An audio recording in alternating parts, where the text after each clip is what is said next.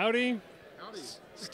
Tell us your name and where you're from and show us what you got here. I'm Ken Picou, and I live in Austin, Texas. And I make tools for luthiers, and I also do woodwork. So today, in addition to the tools, I brought this guitar stand that I make that folds up nicely. And then I also make a music stand, which I designed around the Manhasset mechanism, so you can just put it where you want it to go and it stays. Both of these are made out of walnut. One of the main reasons I'm here this year is to promote this new tool that I have. It's called the Otter, and it's essentially a small router table that's so small that you can just flip it over and use it as a regular router. Oh, yeah. And then it also has rails if you're doing repairs and need to route a bridge off the top of something or flatten a piece. Yeah. And if you reverse the fence, you can use it as a joiner. Right. And it'll accept template guides, and you can make bridges or what have you. Under template, right? Yes. And then you got your robo-sander stuff. I've got the robo-sanders, which I've been making forever. And then this is kind of a special one I make mostly for violin makers that does it overcuts. Okay, so they can use their forms as a template for the top. And get the overhang, right. Yeah. Nice. And what's this little thing right down here?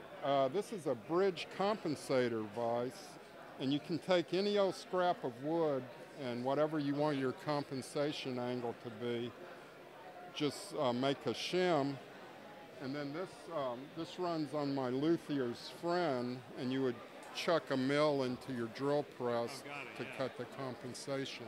Okay. All right, thanks. And of course the Luthier's friend, which is a thickness sander that fits on your drill press. And then this is a little small ports vise for thicknessing saddles. Yeah, work on the same thing. And so anyway, I've been having a great time here attending all the seminars, and it's just great. Okay, thanks. I am Marshall Brune. I am from Evanston, Illinois. Been there since 1966.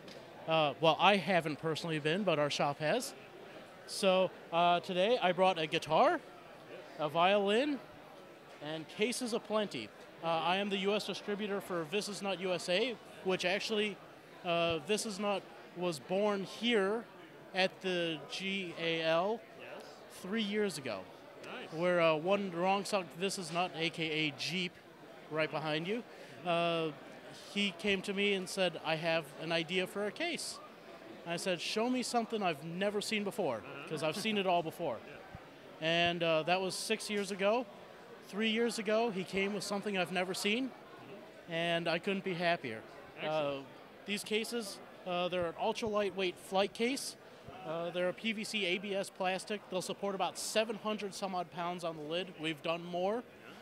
They have really good thermal properties. They hold and retain humidity like none other. So it'll support 2 baggage handlers, right? Oh, 3. I mean, you know, within reason. Within reason, you know, without jumping. They're really good. They've survived many 14-plus foot impacts. Nice colors, too. Well, thank you. Yeah, we've got a wide range of colors. There's 8 various colors, and then we also have a lower price case, which is our Active Series. That comes in one glorious color of gray.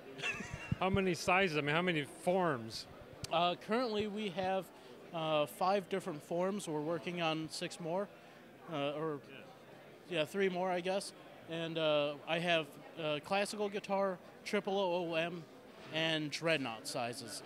And I also have violin cases and viola cases, which are also going to be, we're in the process of changing out the interiors on these to work for ukulele of various sizes, as well as various mandolins. Inside the same shell? Inside of the same shell, yeah. Mold costs are very expensive, so we're trying to keep the economy down. Let's quickly take a look at that guitar you brought. Yeah, absolutely.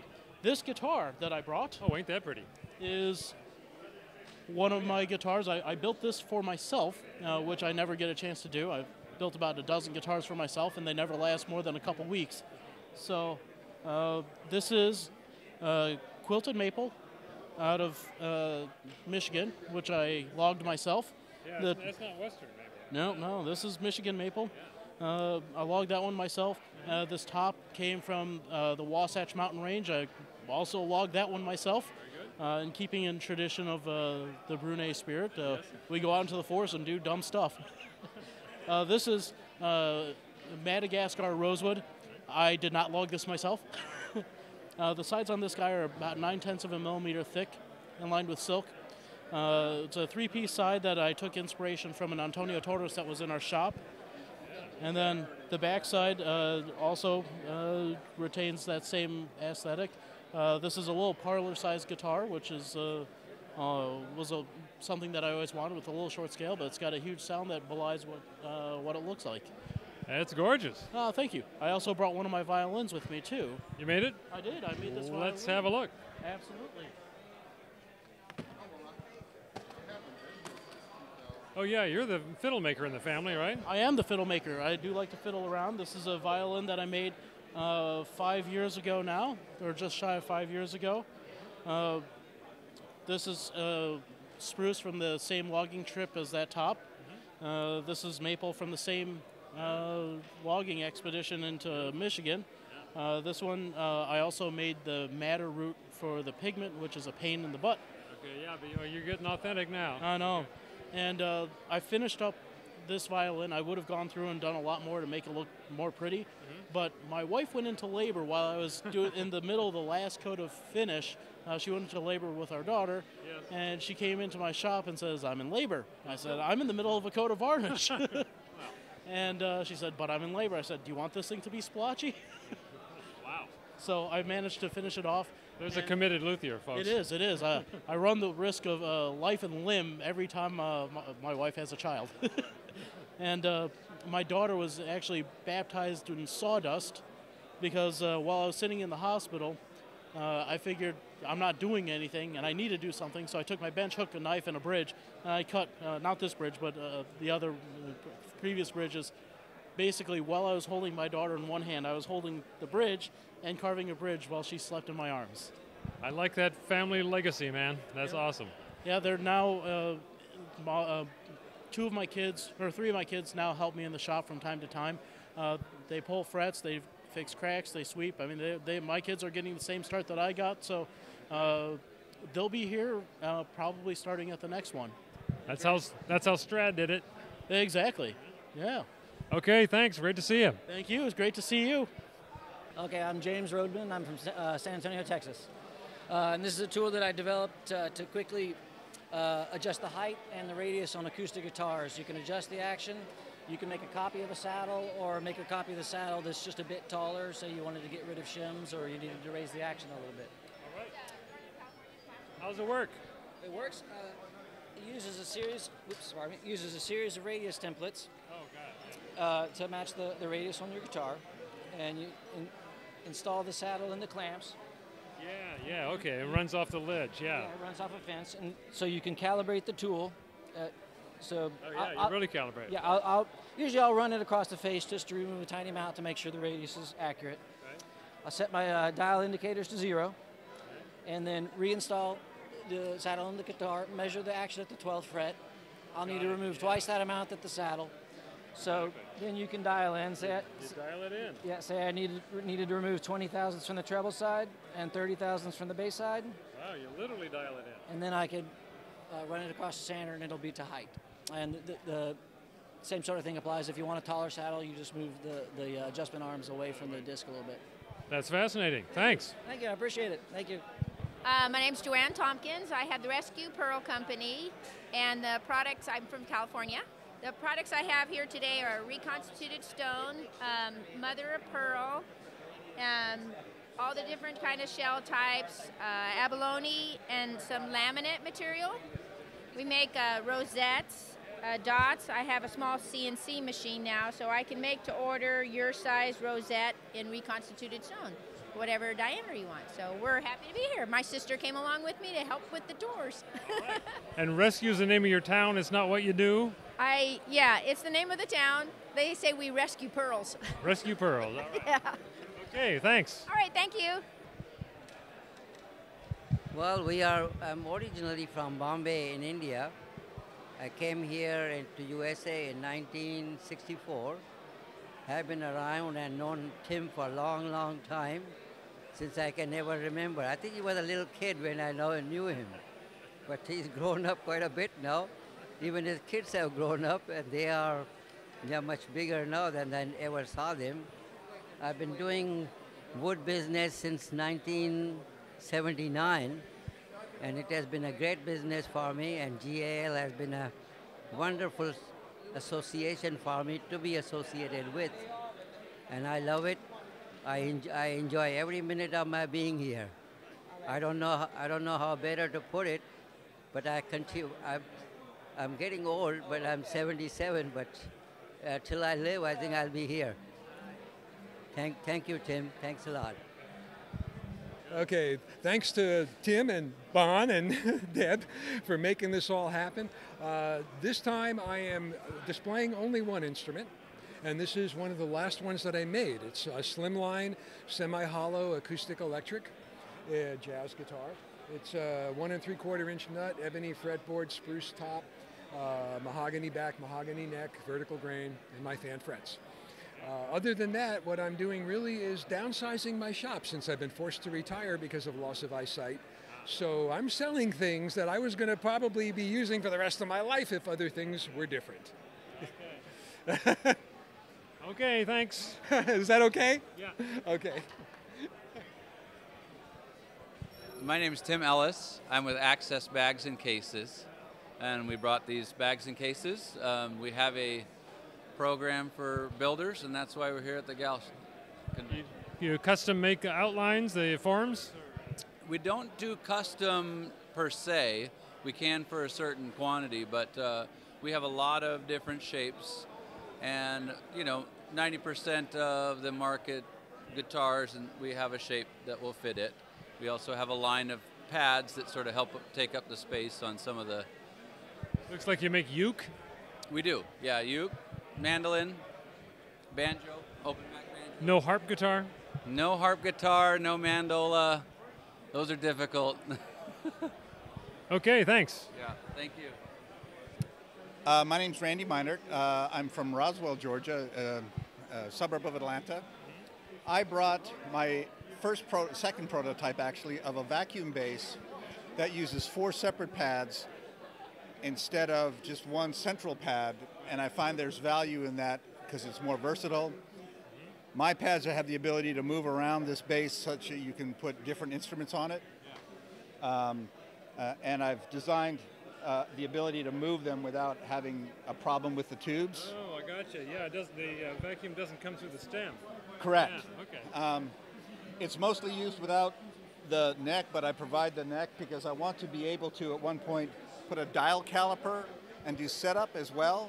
I have built this, but I haven't used it yet, so I can't attest to its effectiveness, but I wanted to make this a multi-purpose. Yeah, you're halfway to a neck jig already, right? Yeah, and plus I don't have to have a strap over the body of the guitar because this holds the guitar incredibly well. Just with the bass alone, I can mount it in my vise like this and work perfectly solidly with both hands. Yeah. And I found it really valuable. You got a hold of it in 4 places. Yes. And as another person pointed out, even if you're doing a repair, with the bridge on, you can still put it soundboard face down if you're working on the back, because the bridge does not encumber the... All right, with a big round one, you can't do that. You can't do that. Once the bridge is on, you can't do it. Also, the big round one is in the weakest part of the plate, out from the edges, and the way you're doing it, you're in the strong part over the edge. Well, also, I mean, I think LMI says, like, you've got 400 pounds pull, or some ridiculously high number.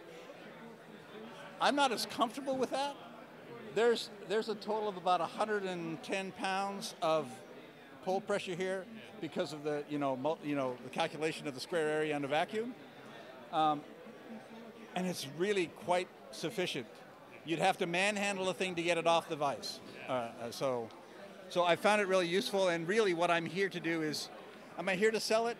Right now, I'm here to try to improve it with people, And if I get enough people that are interested, as I was telling one of the guys from a luthier school in Canada, if I get enough people and I can buy the parts in bulk to drop the price down, then it might be something that people would reach for. It's effective. I just, buying parts from McMaster Car are expensive, but that's the way I can get these kind of in small quantities. Okay, thanks. Thanks for your help. Okay, my name is Chris Klumper. I'm with LuthierTool company. We've been at it for a long time. So our new little machine is for side bending. Okay.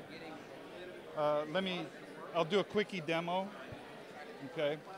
Now I'm not going to put the air on for the simple reason I haven't tested it, but this is all controlled by a screen. So this is your run screen. We have a program screen, okay? And if you're afraid for programming, you could do it all manually, okay? So we'll go to the run screen, okay, watch the arms, and we'll hit start. And we wrote a little program that will allow you to, you can basically do anything you want. The biggest thing that I was looking for is some controllability for any kind of species of wood that you want to bend, so that you don't have to break them anymore, and that you can control every aspect of the bend itself. And does it also control the heat? Oh yes, we got 2 heat ports here, a heating blanket here, and a heating blanket on this. So everything is controlled. Now the heat can be controlled in cycles. So, for example, if you want to bend this, you can have a hotter temperature. At the waist, hot at the waist. Hot at the waist, but then can bring it back down, and then you can have a hot temperature to bring it up to a cycle, and then as this goes down, you can start cooling. So you don't have any a lack of cooling time. You can kind of keep it down to a minimum. Well, you've had some sweet gizmos over the years, and they're getting bigger and fancier. This is wild. Well, this is the bigger one, but the next one will be small. Yeah. And what else we got here? Oh, this is some of this is more familiar. Yeah, you've seen these before. Yeah. We're only now just building the adjustable, the standard. We get more orders for the adjustable, so we just decided let's just do the adjustable binding cutter. Okay. These we can't keep in house. Okay. For putting slots in slotted peg heads, right? Yep, exactly. So you have one jig that you drill the holes, and then you do all your slots. It's all in the same place at the same time. Nothing gets off. Nothing gets off. You set it to the center line once, and you're good. You're good. Actually, it's self-centering. Oh yeah. All right. Okay. Yeah, I see. Yeah. Yeah. Okay, that is cool. Thanks. And then you want one more? One more. One more. You've seen the neck angle jig. This is the problem. Well, I shouldn't say a problem. The industry, you either have acoustic guitar pickups and electric guitar pickups. Totally different market thing, yeah. Totally different market. I said, why can't we do both? Why can't we put electric guitar pickup in an acoustic guitar? Yeah. And so this is what we have. We have the cradle. So we have it in many versions, humbucker, TV Jones. TV Jones are heavy, single coils, and then one mini, and then you can either put it in, take it off, or you could connect this internally. Okay. So it can be no drill. No drill. In. Nothing. That's very cool. I like the way you're thinking. Anyway. Okay, thanks. Sure. Anyway, appreciate it. I'm from California. I'm born in India. So my family is doing the wood business for a long time. So I'm the 4th generation guy, do lumber business. So I'm mostly focusing on Indian rosewood and cocobolo, ebony, African blackwood, exotic stuff. I'm currently supplying to Martin guitars, Fender, supplying to PRS, Sewer, Kiesel guitars, all the big factories like ESP in Japan, Warwick. So the big factories consuming my wood. I'm a wholesaler. So we have a facility in California. We mill redwood, all kind of exotic stuffs. So pretty much wholesale, you know, all kind of exotic stuff like for the guitars and violins and for banjos and mandolins. And do lumber business too. Yeah, it looks like you got some maple too, right? So high quality culture. that looks like the stuff that grows around here. Yeah, it's in the near to the Canadian border. We need a special permit to cut down the trees. So there are few people that do that, and the quality is need to be very high. So like a high quality culture need to be there. So this wood is very difficult to dry because there are more chance of getting crack and defects on it. So there need to be a lot of kill and dry, like a babysitting kind of job, sitting on the wood. You need to check the wood every day, how it's worked. So that's what it is. Beautiful. Thank you. Thank you so much. Okay, I'm Mike Clark. I'm the son of Eugene Clark, who passed away in December. I'm here with my sister Hannah. I'm from Fresno. She's from Portland. We have basically his entire estate, all of his tools, his woods, and even the last guitar ever built by Eugene Clark is here for sale as well. So, a lot of stuff. It is a lot of stuff. It's actually been in storage here in Tacoma, which is where he lived and died since December. And I'll tell you, the collectors and the builders have gone absolutely nuts for it. It's really been great. Does this go back to his New York days, maybe? Some of it does. In fact, most of the woods were from the 1960s. Some of his tools were over 100 years old. Well, you're probably catching on to the fact that Eugene was absolutely a legend among American luthiers, and we consider him one of the granddaddies of the American lutherie movement. So some people, he was like a guru, you know. For me, he was just dad. So glad to see all this great stuff. Thanks. Thank you. Thanks for having us.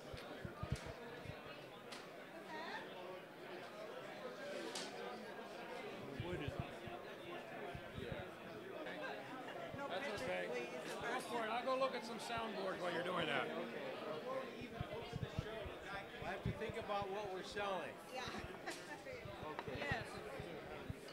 We'll start over this one. Okay, my name is J.B. Allred. I'm from Dragon Plate. We're from upstate New York. We like to think that we're supporters of the lutherie industry. We're engineers. We make tools, and we make a lot of carbon fiber reinforcements that are used to make instruments better. We sell pultruded strips. We sell carbon fiber D-tubes that reinforces and stabilizes the neck and improves the tone of the instrument. We also make the Gemini carving machine, which we've sold at the GAL for many years. We make a sound post tool for placing sound posts in violins. We make carbon fiber clamps. Oh yeah, you get a real deep throat on a lightweight clamp that way, huh? Correct, and we also work with a lot of high-end luthiers. We do a lot of experimental prototypes. I know Dave Cohen presented on a mandolin project where we built him a carbon fiber neck. So we do a lot of custom work. So these D-tubes are being used in guitars and fiddles nowadays, right? They're being used in guitars, fiddles, mandolins, and basses. Mario Lamar puts them in basses and other bass builders, but I think of Mario. So yeah. What was the earliest GAL convention that you attended? What was the earliest one we attended?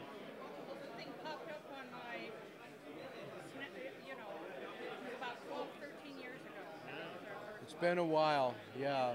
It's been a while. We first came to the GL with our carving machine, but because we do carbon fiber, we started finding out that people could use carbon fiber in the instruments, and so that's when we got into the pultruded strips, and we sell this to hundreds of luthiers.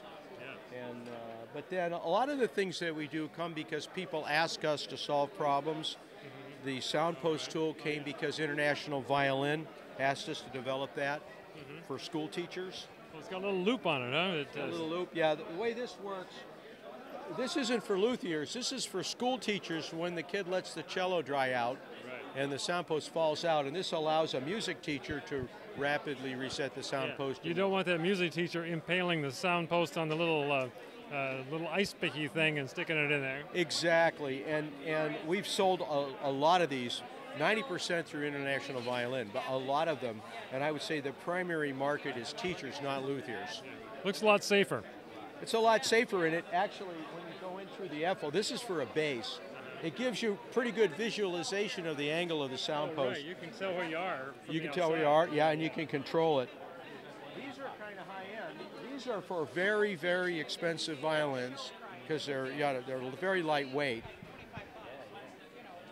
So if you were going to fix a crack on a Guarneri or a Amati or some very high-end violin, it's going to be less risk to the instrument. You don't want that leverage to snap the little soundboard off. Exactly, correct. So, but that's what we do. We're engineers. We're not instrument builders. But my wife and I are both musicians. We love music, and we're just here to make a contribution. Really. All right, appreciate it. Thank you so much.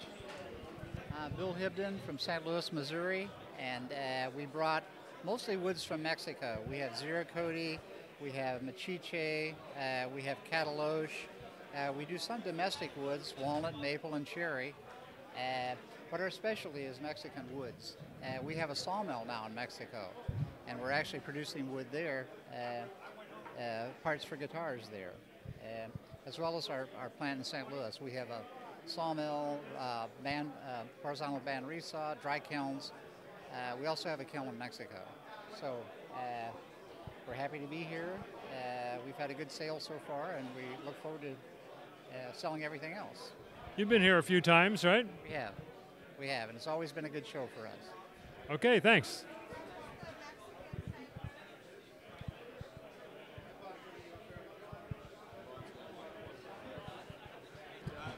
Okay, tell us your name, where you're from, and what you think about LeBron James. I am Erick Coleman. I am from Stuart McDonald, and in our state, LeBron James is a very important person. Now what? I'm not a sports fan at all, so I just thought, you know. And what Lutherie stuff did you bring here? Okay, couple things that are new. One is we have our new router bass here, and now it's a plunge bass. It's a new little design there, so we're excited about that. That's going to be coming out pretty soon. Something else that's very, very exciting and to repair guys is this heating element here is a new method of removing guitar necks for resets. So instead of pumping a bunch of steam down in that joint, which might harm other things, you push this down in, same thing, you drill in the same, first fret past the body, you get it into the joint, and then, usually about 20 minutes later, the heat from the element softens it up for really nice, perfect little. You don't put water down the hole? Sometimes you might put a little bit in a pipette just to create a little bit of moisture, but it's not near the amount of steam that you were once pumping down in that joint. So this is going to be coming out here in the next month or so. And it was kind of pioneered by a guy in New York named Ian Davlin. He, turned us on to the idea, and then we kind of refined it to where instead of using like heating elements in a big variac, you just put this thing on your soldering iron and it goes pretty well. You could probably make a cup of cocoa with that thing. You probably could. You could warm your coffee up with that for sure. What's this big crazy thing with a half twist in it? This guy is it's a tool for when you're using your Dremel, you usually have to have your hand on it in one way. And so what this guy does is secures it so you can clamp it into your bench vise and use it in other ways for, cutting inlay or cleaning out, mold lines or whatever. So, you can really get a hold of that thing. Yeah, you can really get a hold of that thing. And then if you put it in a sock, it makes a real nice blackjack. So that's another thing. Another cool thing is this is a new rosette cutter that it cuts, consistent increments of 1/16 of an inch. So rather than having to try to dial that little guy in.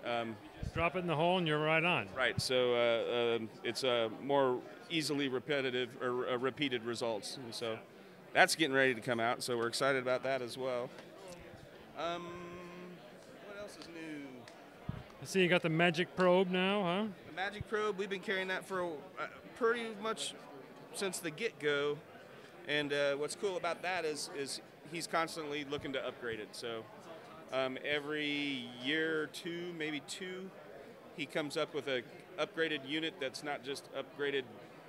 I mean, it's a fully different device. So got taller fins on the back. Yeah. Taller fins on the back, big dualies.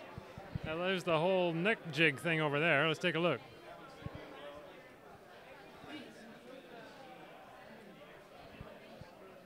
latest version of the neck jig is tremendous. The old one, as awesome as it was or is, you know, it made of wood. It was subject to flex and twist a little bit here and there. And updating to the new aluminum version, I really feel that personally, I'm doing the most accurate fretwork that I've ever done in this rig. So the upgrade of it was, I think, very worthwhile. What's this gizmo?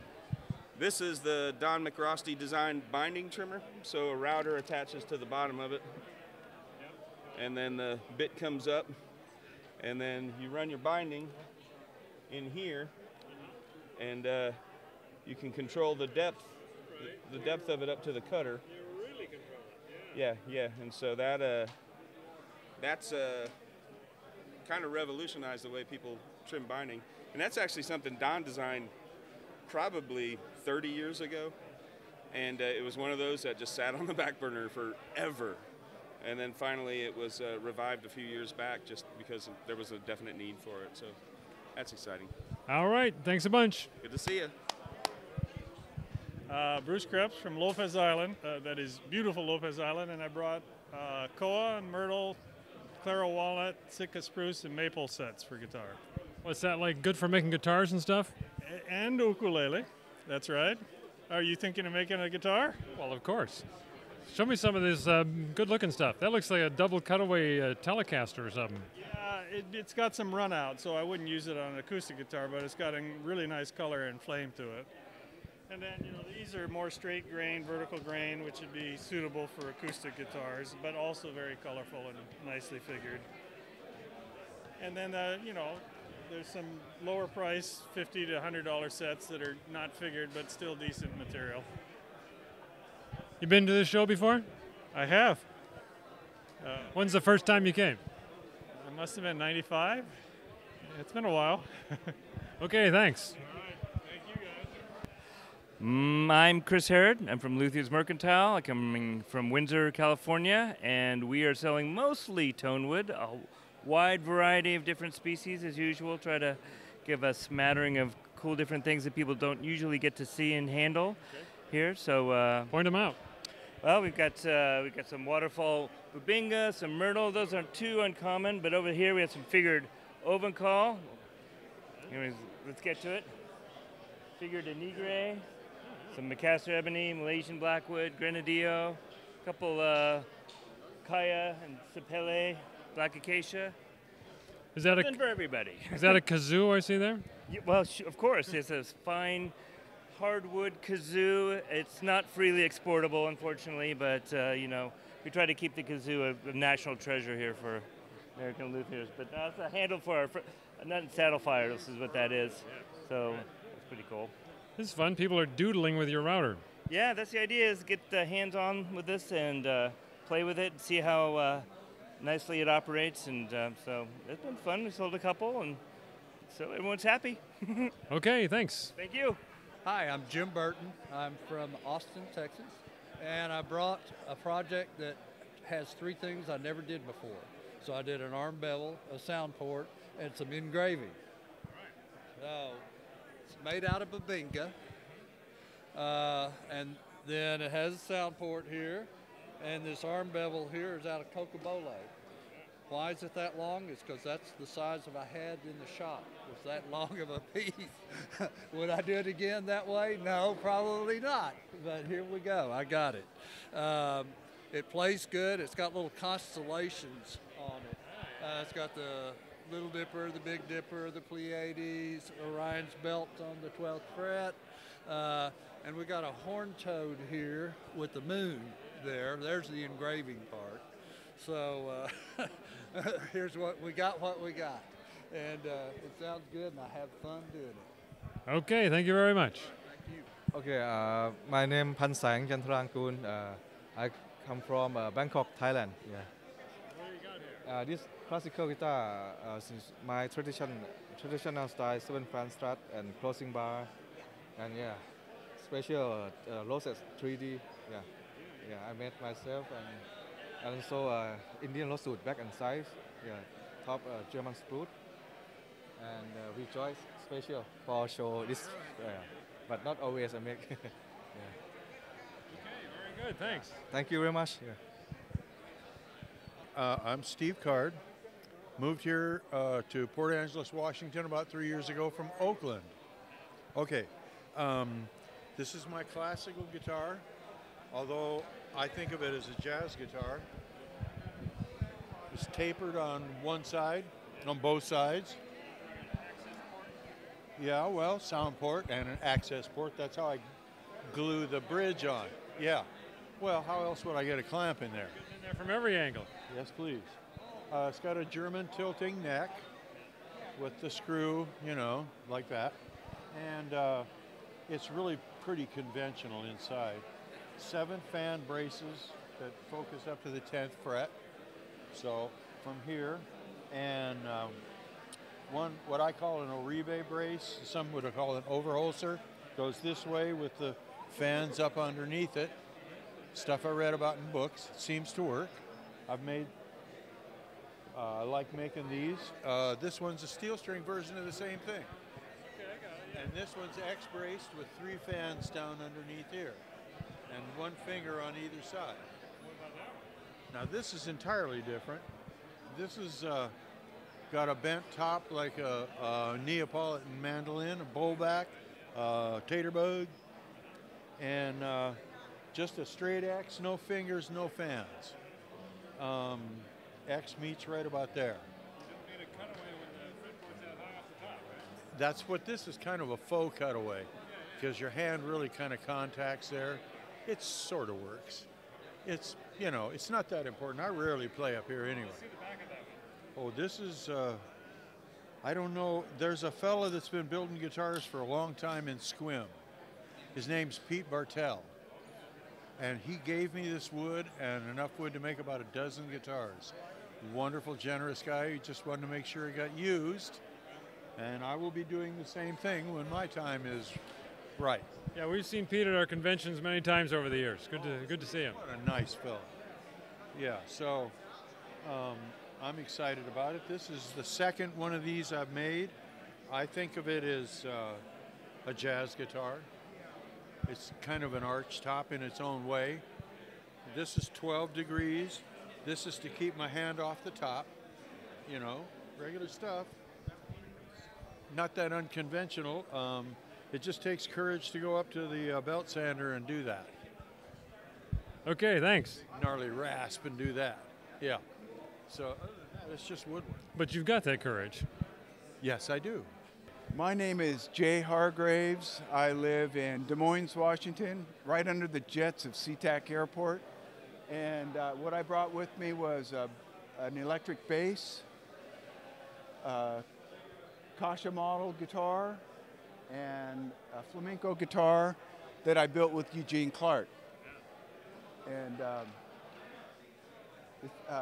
you know, I used James Candino's articles that were in the GAL about water staining and then French polishing. That's how I did the sunburst, water sunburst, French polished body. Yeah. It worked. I only had to read it about 50 times to think, okay, I can do it, but it worked. And I showed it to James and he liked it. So cool, you know. And the flamenco came out great. Everybody likes it. So your latest, craziest thing is this 150-year-old style flamenco guitar. Well, let's see. This is like Lamborghinis and 34 Roadsters, because this is patterned after a 34 Esteso, right? Yeah. And this is like Richard Schneider rocket ships. Right. You know. You cover quite a range there, Jay. You know. I'm good with that. What's the first GAL convention that you attended? 1980 with the giant guitar. Right. in San Francisco. World's largest guitar, Boogie Bodies. Yeah, I rode down there in a 67 Cadillac hearse that said Boogie Bodies on the side. How cool is that, right? And now I drive a Taurus wagon that looks like a mini hearse. So, hey. It all comes around, man. Yeah, it does. Thanks. You're welcome. Thanks. Well, I used to be Bob Ham, but now I'm Robert Ham because I figured anybody named Bob has absolutely no credibility with the buying public. So I am Robert Ham, maybe the third, right? That's Antonio Stradivari, not Tony, if you please. Get that right, please. What you got here? Well, I've got two guitars, and I haven't been building too long, but they're both reasonable facsimiles of 1940 Herman Hauser guitars, and so I made the plans and made a reasonable facsimile. I want you to know that Herman Hauser is rolling over in his grave right now when I say that, but it's his misfortune that I happened on the scene. What's the first GAL convention that you attended? 2006, and I got to tell you a story about that because I didn't know you guys from Adam, but I saw this on the internet and it said free entry. I looked at the price of getting in and I said, oh, forget that. So I came down on a Sunday, it was 2006, and I later found out that was the one that Manuel Velasquez was at. Oh, God. So, being a lifetime classical guitar fan, I knew who Jeff Elliott was. I talked to Jeff, and I was absolutely inspired. I said, I heard one of your instruments played by, I have no idea who, but I sure as hell remember the guitar. Can I say hell on camera? I don't know. Yeah. So, and he said, yeah, well, I said it inspired me, and so on the spot, he inspired me again, and I said, is this something I could do? And he says, oh, you have to. I walked out an hour and a half later with a pile of wood from that gentleman there and another piece from those guys over there, and I've never been the same since. That's how it starts, man. You got to watch it. Yeah, and so why didn't I know? Why didn't you let me know you were here years before that? I mean, God, come on. Well, you're here now, right? Here now. Thanks. Yeah, thank you. Okay, my name is Victor Johansson. I'm from Phoenix, Arizona, down where it's warm as hell. I brought two guitars with me. This is a prototype of my own design. It has a very unique bracing design. And this is number 2. I built one. I figured it'll take me 5 to get it right. I was a little in a hurry on this one, and it didn't quite get finished for the show, but I brought it anyhow. How do you think it sounds? I think it sounds pretty good. The problem is the bridge is way too high. I misset the neck, and so I had to use a archtop bridge instead of my own solid bridge. But I'll go home and fix that. How about this one? This one is my very first guitar when I started rebuilding. It's, you know, I built it from a StewMac kit. I didn't have a lot of tools back then, so I figured a kit guitar was the way to go. So it's my favorite of all my guitars. I love this guitar. It has just it's just coming to its own sound. It's beautiful. I play folk music and do folk festivals, and this is my gig guitar. This is what I take with me. But I brought it so people can see, you know, how they hold up over the years. How old is this one? 10 years. Okay, thanks. You're welcome. Okay, my name's Dave Arden, and I'm from Belfair, Washington, and this is my daughter Olivia. And this is her second convention. I came here in 2008 and then in 14. We are just hobbyists. We're working on some ukuleles right now. Some of the stuff is scrap wood, some of it's local wood that we've, you know, trying to pick up things from. This actually neck here I bought from the Eugene Clark estate, just a memento. I used to come down and go to lunch with him every once in a while and pick his brain, but yeah, we're having a great time. And I picked up some material from Scott McKee. He was a member here for a long time, and his is old data sheets and some of the old quarterlies, so I just bring them for people. Okay, Okay, there you got some, when we printed the plans on large paper, we printed rather than blueprinted. Yeah, that's that is a rare thing there.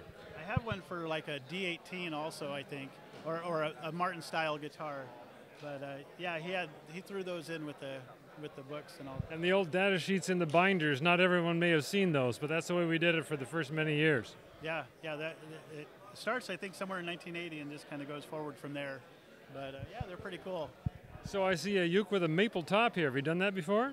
No, that's actually our first one. I picked up a board from Home Depot and ran it through the bandsaw, and it had a little bit of figure to it. And the whole thing is actually from that same board.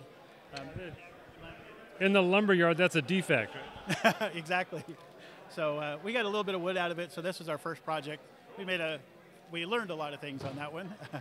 But yeah, so we have the material to do another one here, and this one we're working on over here. This is some cedar. I was just telling the fellow that was here. A friend of mine has some property, and there's some 100-year-old trees that were dropped right around the World War II. And when war broke out, the loggers left and went to enlist. So he cuts fence posts and all kinds of things. So I pick through those, and I make braces and tops and things out of it. Looks like you got a little D35 thing going back here. Trying. Yeah, 3-piece back. It's again some scrap wood that we had and kind of jointed them together, and just a little practice. But yeah, I don't know about all the ornamentation. I don't have that kind of skill yet. Yeah. Okay, thanks a lot. Sure. Brian Yarish, Castor Instruments from Broomfield, Colorado. I brought in 2 guitars that were made from a 319-year-old Engelmann spruce tree that died from beetle infestation. And so we got the log and we chopped it up and realized that we couldn't just throw it in the wood chipper, and so we decided to make some guitars out of it. So this stain that you see here is caused when the beetles bore into the wood. It lets in a little bit of moisture, then fungus grows and it kills the tree. So we've got a real problem in Colorado with pine beetles and spruce beetles and ash beetles, and so we're trying to figure out a way to save the wood and reclaim that and be able to use it for instruments rather than just throwing it in the wood chipper.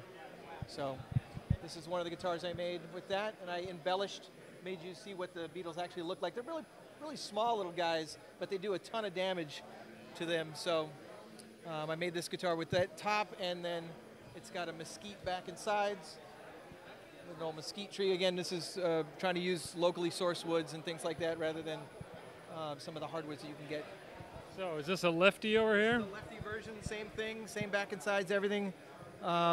But I decided to try my hand at a little Jeffrey Young cutaway there with a little bit of koa in there. So I like the look of that wood. The stain in it looks good. Yeah, I like it. It came out pretty well. And that's not like spalt or rot or anything, right? It's coloration at this point? It's a fungus that grows in the tree that ends up killing it. So it's a discoloration, but from a tone perspective, it didn't really affect the tone. So we're like, embrace the gray, right? You know, it doesn't have to be jet white. It can be kind of a little bit of gray in there, right? A little salt and pepper. That's always a good thing. Okay, thanks. This is what our forests look like now. And that's what the tree looks like when you cut it down. All of that stain that's in there, right? And they're real tiny little specks of a beetle, right? Yeah, and that's what's killing all of our trees. And this is the kind of damage that you see in the wood. Yeah, that's right underneath. That's underneath the bark layer. Okay. It's just. So the damage is in the sapwood, not the hardwood. Is that right? Yeah, the damage comes in from the bark side, right? So when so like in these guitars, the outside of the tree is to the seam. Yep, right? Okay. exactly. It's usually the way because the tighter grains are on the outside. Because when the tree's growing real young, it's growing faster, so it's got a larger grain. And as it slows down, that's when the tighter grains. So that's why even a straight up spruce tree, you're going to see it's going to be reversed like that. Okay, thanks. Thank you. Okay, I'm George Arai. I'm from Escondido, California, and I brought 2 guitars. So the thought behind these guitars was to move the sound hole away from the main area of the guitar to where it's not so useful, and to create more of a vibrating surface area. And that should increase the bass response, get more volume of air movement. So is that sound hole supported on the inside? I see it's got a rosewood edge on it. Yeah, I reinforced it. There's another diagonal piece of basically the same top material And there's also an extra brace that goes across here, which actually terminates the X brace. Okay, yeah. So that kind of constrains the motion of the top. And this one over here is a little different because it's a rounded cutaway. Yeah, I see. Yeah, so I tried one of each cutaway. Yeah. What's the backwood on this one? The backwood? Oh, this is Amazon rosewood. Yeah. And the top is Adirondack spruce. This one has yellow cedar. And the top is yellow cedar. How do you like that for a soundboard? I thought it was a little heavy, but it seems to have mellowed out the sound too. Okay. Yeah. And the back is Indian rosewood. Right.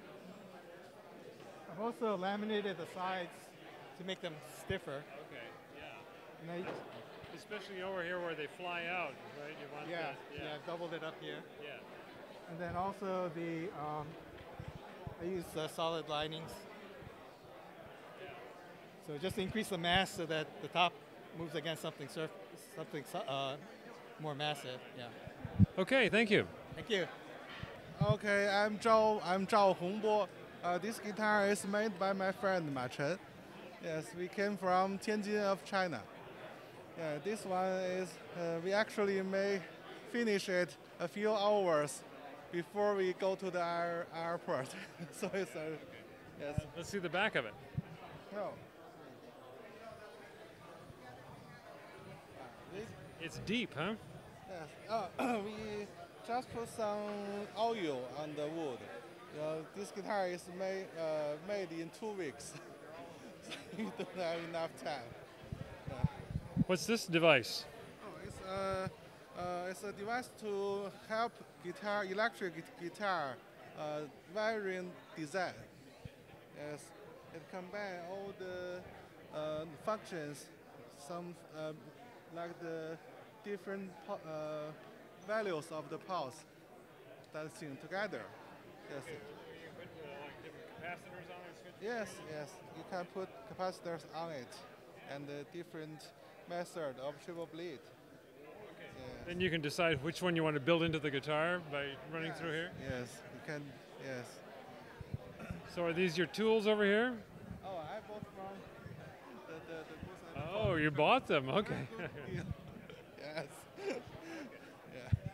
Okay, thank you. Thank you, thank you. I'm David Dolak. I teach at Columbia College Chicago. I live in the Chicago area, and I teach college course on physics of musical instruments and of course the steelworkers, and I build, of course, for my own enjoyment and to try to make some money. So I brought a all mahogany steel string guitar named Becky, named after my girlfriend from college who lives in Seattle now. She married somebody else named Dave, but she came down to see it anyway yesterday. A Koa ukulele, unnamed, and then Mr. Hurdy-Gurdy. So I've been coming here 20 years and I hadn't seen a hurdy-gurdy yet. I figured there better be one sometime. So I made a hurdy-gurdy. And it has a face, you notice. You see that it has a face.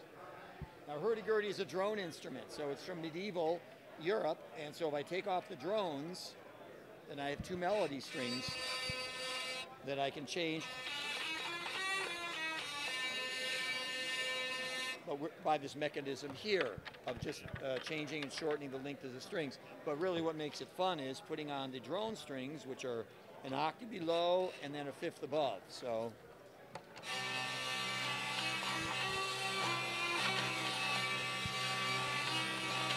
Bring out your dad. Bring out your dad. So it's a folk instrument from medieval Europe, and was used in village dances in Central Europe, France, Italy, Germany, Austria. Are the sides oak? The sides are white oak, yes. It's French polish, it's cedar. The wheel is walnut, cherry, maple bridge. You got some dental floss stuck in your strings. Cotton, just cotton. And it helps to take the harshness out. Yeah. You wouldn't want it to sound harsh. Of course, no, we wouldn't want that. It's rosin. I was wondering how you got it to not sound harsh. Gee, I know, but yes, so it has a face. That's all I can say. Thank you.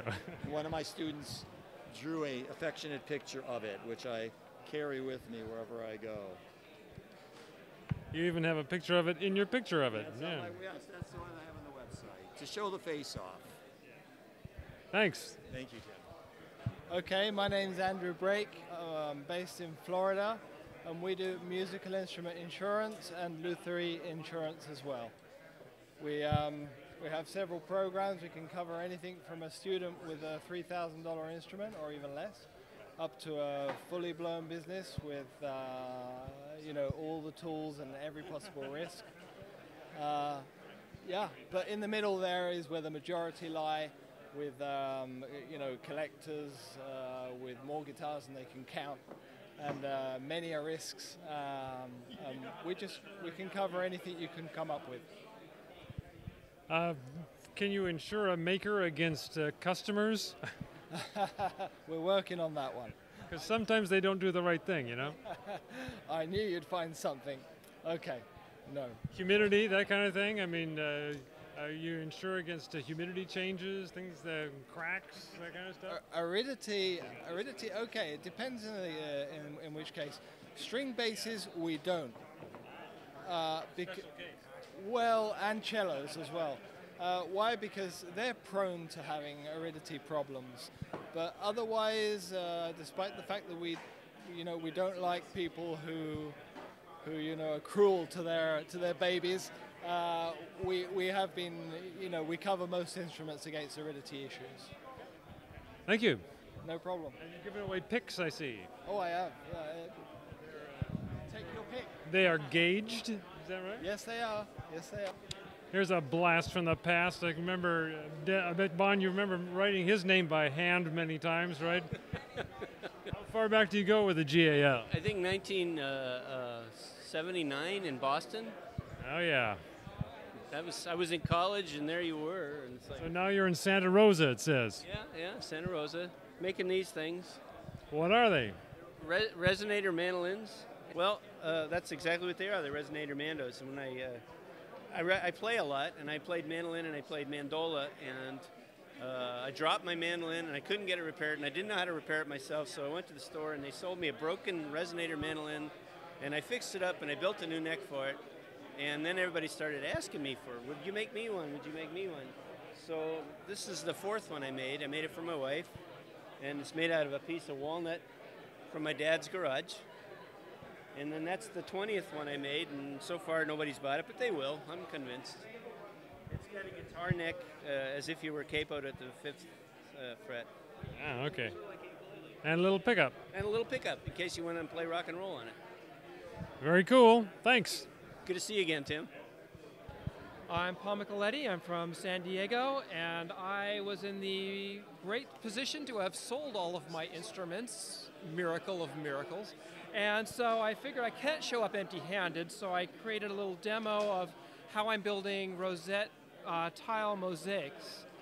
So little pieces. I brought a couple of jigs that I use in gluing these things up. And start with a cartoon here, and then rows and tiles and all? Cartoon is a picture I developed from my wife's Celtic cross-stitch book, of all places. Did a little bit of modifications, and it winds up being a nice little pattern. Winds up with a nice array of pixels, and so I wind up having to build up over here to this side is the 16 columns. Each one of these corresponds to a column in my pattern, and those are all glued up in this little jig, which I can thickness the veneers to the proper thickness, glue them up, and clamp securely so they all wind up the same thickness. Each log is the same thickness?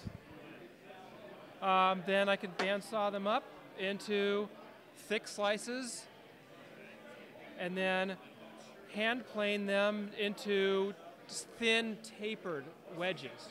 Oh, you actually make them tapered, eh? Yep, make them tapered, and then I can glue them up in my tapered glue-up jig, where the center, this pivot is the same as the center hole of my rosette, and the little fence here is even the same distance from the bottom of the rosette. And here's a fully glued up one. I can put in here the taper and clamp them together with some clamps. Very cool. Thanks. You're welcome. Thanks for stopping by. Monica Esparza from San Clemente, California. I brought a Spanish guitar, classical guitar, and I also brought a tenor ukulele.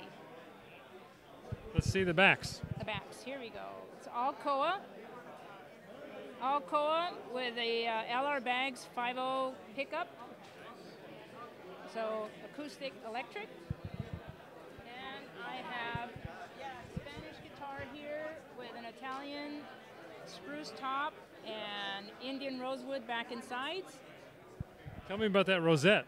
That rosette, okay, it has bloodwood, and it also has the herringbone, and I've inlaid holm oak and a couple black-white dots to also kind of go with the slight discrete motif in the lower bout. I like to use all the natural colors of the woods, both in the guitar and on the rosettes. Very nice. Thank you. Thank you. I'm Steve Kennard. I'm from Nacogdoches, Texas. We're behind the Iron Curtain, but we call it the Pine Curtain. Yeah. We brought with us an OM model and also our first 00. It's a prototype of our. It's 120 years in the making. We finally got one done. Yeah, it's just a copy of a Martin. But I love the way they could finesse a curve. You know, just beautiful shape. So we had a customer that wanted one, so we thought, well, we'll do it. This is, shall I just talk to you about the guitar? Okay. It's a Sitka top, and it is Spanish cedar, back and sides, and a Spanish cedar neck, and it's therefore fairly lightweight. How do you like Spanish cedar as a top, as a side and back wood? Well, it's our second experience with it, and it works fine. It sounds to my ear like mahogany light, you know. Smells good. That's an added bonus. You get it warm in the car, and you know, who needs perfume, right? It fills the shop with a glorious fragrance. Anyway, all right, this is my helper's third guitar in our shop. It's built with a Manzer wedge. We even talked to Linda, and she said, yeah, go ahead and do it. With our blessing. This is a 00 shape. It's red gum or red eucalyptus, wood from Australia. I should say Australia. Let's see. Sitka spruce top. We went kind of minimalistic, but because it's from down under, he used the Southern Cross in the peg head, and he used Ayers rock there at the 12th fret with the Southern Cross rising in the night sky. Yeah, it's fun. Hey, what's the first GAL convention you ever came to? 1992 at, let's see, where were we? Shrine to Music Museum in Vermilion, South Dakota. That is right. It was still the Shrine to Music Museum, right? Before it became the National Music Museum. Really? Okay, yeah.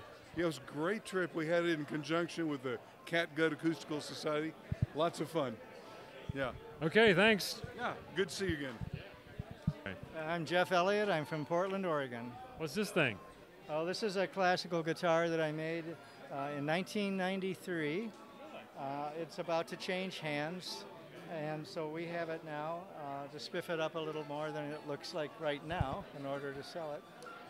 It's a European spruce top, and it's an East Indian rosewood back and sides, Spanish cedar neck, ebony fretboard, Brazilian rosewood bridge, and David Rogers tuning machines. A couple of dings, but it's aged well, huh? Yes, it's a one-owner guitar, and it's served very well. It's the guitarist that owned it was a traveling musician as well as a teacher in a university, so it's toured the world a lot. What's the first GAL convention you attended? Oh my gosh, it was right here in 1976, I think. 77, yeah. 77? Okay. That's been 40 years, Jeff. I know, isn't that great? I'm going for another 40. No, it's wonderful. It's so successful you can only do them every 3 years now. Right. Thank you. Okay. Okay, so my name's Buddy DePaul. We're with DePaul Supply. We're an inlay shell company. We've been supplying luthiers with seashell products. We supply a lot of inlays from rosettes to full set fretboards. We do a lot of custom stuff, so we do a lot of names and just random pictures for people that are doing custom builds. But my father, Andy, is the main guy that started the business. After he stopped building, he started the shell business. And as of now, we just kind of just supply all the luthiers and a lot of people with shells. What's the first GAL convention you attended? I think that was about 16 years ago. We haven't been here for the last 2, but I remember when I was real little. I think I was in middle school, and my dad took me here. You grew up with a GAL. I think it was actually in 2000 about. Yeah, but I've known all the luthiers in this area since I was little and in the Portland area, and we're starting to come back to this one, and we won't miss another show again. We've missed 2 or 3, but we won't miss any more. Okay, thanks. Yeah, thank you, guys. Hey, I just wanted to tell you, a couple of weeks ago I was reading, I just finished Dickinson's second book. Yeah. I love that little part of yours, that was great. Yeah. My name is Daryl Bjarnason. I'm from Creston, British Columbia, Music Spruce, Canada. We are a tone wood manufacturer. We cut Engelmann spruce, guitar tops, violin tops, mandolin tops, brace wood. Is it all Engelmann? Yeah. We do play in cedar a little bit in birch, but our real focus is Engelmann just because of its tonal properties. So how far north are you cutting it? We source our logs from the interior British Columbia, from a fairly large area. We're actually located in Creston, which is the southeast corner of British Columbia. And what's the elevation there? Of our location or our wood? It varies, usually in feet. I mean, we're metric in Canada, so I'd say 1,500 meters, but that would be about, 45 to 5,000 feet. That being said, some really nice stuff comes from lower elevation. If it's a thick forest and it's really striving to get out of the canopy, the low elevation stuff can make some really nice wood too. What do you think of the future supply of it? There's definitely a limit to it, just by nature of the fact that most trees are, 150 to 250 years old. So we have to steward it with care, which is some of the point of why we're here. We want to see this stuff, the value maximized, and the end user kind of where it would otherwise go for pulp or something? Well, or 2x4s, which I might almost shed a tear over. So. Well, this is beautiful stuff you got here. Thank you. Yeah, we've got some bear claw here that bear claw, you very rarely see it. It's almost like a quilted maple mix. Such a nice color. Yeah, there's figures. So every once in a while you get a treat like this amongst the hard work of producing the tops. Beautiful. Thank you. Thank you. Good to be here. Well, my name's Bill Ellis, and I came up from the San Diego area. Brought 3 guitars, solid body, hollow body, and an acoustic. And don't know what to say. What's the back of that acoustic? There you go. This is Koa with a little bit of tint, a little red tint to it. Like to bring that color out a little bit. Thank you. Yes. Got an arm bevel? Arm bevel, indeed. Got to have that. Once you go there, you got to have it. And the sound port. And the sound port, yeah. Which unfortunately doubles as a viewing port. So people look in there now and it's not, It's a whole new set of questions, right? Right, yeah. So that leads to more questions. So is this a carved top semi-hollow here? It's a laminated. Laminated? Laminated semi-hollow. It's cherry and mahogany. The plies, cross grains, and the inside are mahogany. The cherry is on the outside. Use a little bit of yellow tint because I didn't want the pink, from the cherry to do the sunburst. And so I'm pretty happy with that. What'd you go to the pig head of this one? These are fish. I paint them, oil paint, yeah. And then, of course, the shell is inlaid. You put some finish over that, or is that the top layer? No, that's it's shellac under it and shellac over it, and then lacquer on top of that. Yeah, see Okay, that's cool. Thanks. You bet. Thank you. Enjoyed it. Okay. Name's John Kerrigan from Port Orchard, Washington. And we have here some guitars. Let's start on that side. You turn this way. Which way? Okay.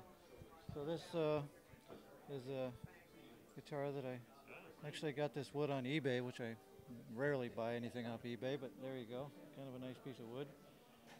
And then we have a zircote. That's Indian rosewood, by the way. Zircote. Nice little piece of wood.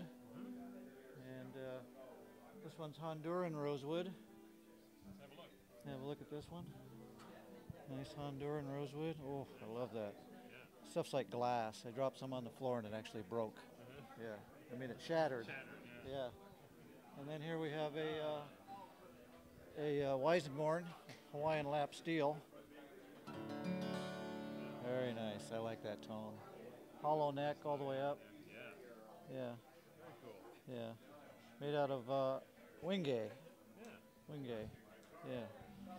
Is this your first GAL convention? No, this is my third one, actually. Yeah. And it's a lot of fun. I love this show. You guys, I love all you guys. Well, thank you. Yeah. And it's a whole lot of fun. I can't imagine anything I'd rather do. Yeah. Now there's an endorsement, folks. Okay, my name is Johnny Cage. I come from Taiwan, and I bring this guitar is made by myself, and I drew the type here, and it's a very special one. This is a signature of me, Johnny Cage, and there is a Chinese name inside there is my name, and another one is cedar top, and back side is rosewood, and beautiful Bravo. That's my work. How do you think it turned out? It sounds very good, and I like it so much. Yep. You gonna make any changes on the next one? Yes, I'm being GAL. I learned so much, and I'll maybe adjust about the Bravo and something else to do in the next, and maybe 3 years and later I'll come back again. Yeah. Okay, we look forward to that. Thanks. Thank you. Hi, I'm Arsène Brossotsfo. I'm from Montreal. We're from a school in Montreal. It's a public school in which there's a 3 years program to learn how to make guitars, but also repairs and like starting a business and everything. So it's a pretty complete program. We have like bookkeeping and marketing to do. It's pretty great. It doesn't sound like the United States. No, but also our teachers are not like teachers. They're luthiers with 20 years, 30 years experience, and they come at the school to like show us their experience and show us how to do things. It's pretty amazing.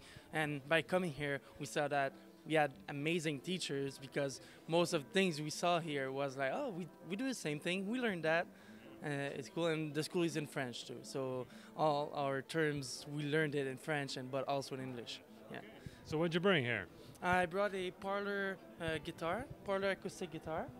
It has paddock sides and back and side with a European spruce top. The fretboard, the rosette, the bridge, the heel cap is all ziricote. So I did that because the grain looks amazing. Let's see the back. Let's see the back. The back here is all paddock with ebony, Makassar ebony bindings. I also have like a small small ebony reinforcement there. How many instruments have you made? We make 3 in the course of the 3 years. First we make a classical guitar, which is a Romanios guitar type. We all do the same with the same wood, which gives us the opportunities to see what the same guitar with the same wood sounds different, how you make it. Compare directly to Exactly. And then after that, we make a acoustic guitar, which we brought here today. For this, we had the opportunity to either do a parlor or a OM model. And this third one is like our final project. We can do almost anything we want, but it has to be a Spanish build. So we learn both both type of heel and everything. It's pretty nice to know all that. And also for the third one, I did also Armenios to be able to compare like the same guitar but different wood, and like the same braces and everything. So yeah. Who's our next student? It can be me. All right. Hello, my name is Morgan. I'm from Montreal. Just like Arsène said, I studied at the Lutherie-Guitare Bruand in Montreal.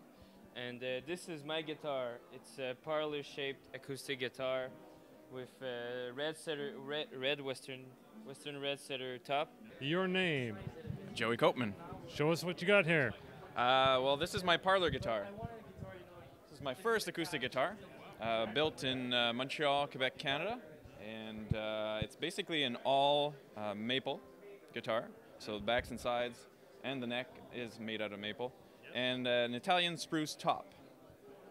Italian? You weren't going to go the whole way and have a Canadian spruce top? Yeah. No, I just decided to try a supplier that the director from our program suggested, and really beautiful wood, as you can see, a nice bear claw, which I appreciate, and good, beautiful quality wood. So how do you think it turned out, sound-wise? Well, I went to the listening session, and I had a lot of people come up to me afterwards and express that they thought it sounded great. I think it sounds pretty cool. It's got a nice bass range to the highs, so it's really nice finger picking. And it sounds nice when you're the player holding it in your hands, but when you're about 10 feet away, it sounds, I'd say, almost divine. All right. Yeah. Okay. Thanks. Hey, you're welcome. Take care. I'm Kim Bateau, and I come from France. Well, Montreal, finally. And what did you bring with you today? One acoustic guitar, parlor. Show us. I'll take it? Yeah. We want to see the back. The back, it's sugar maple, and the neck is maple big leaf. After purfling, I don't binding. Yes.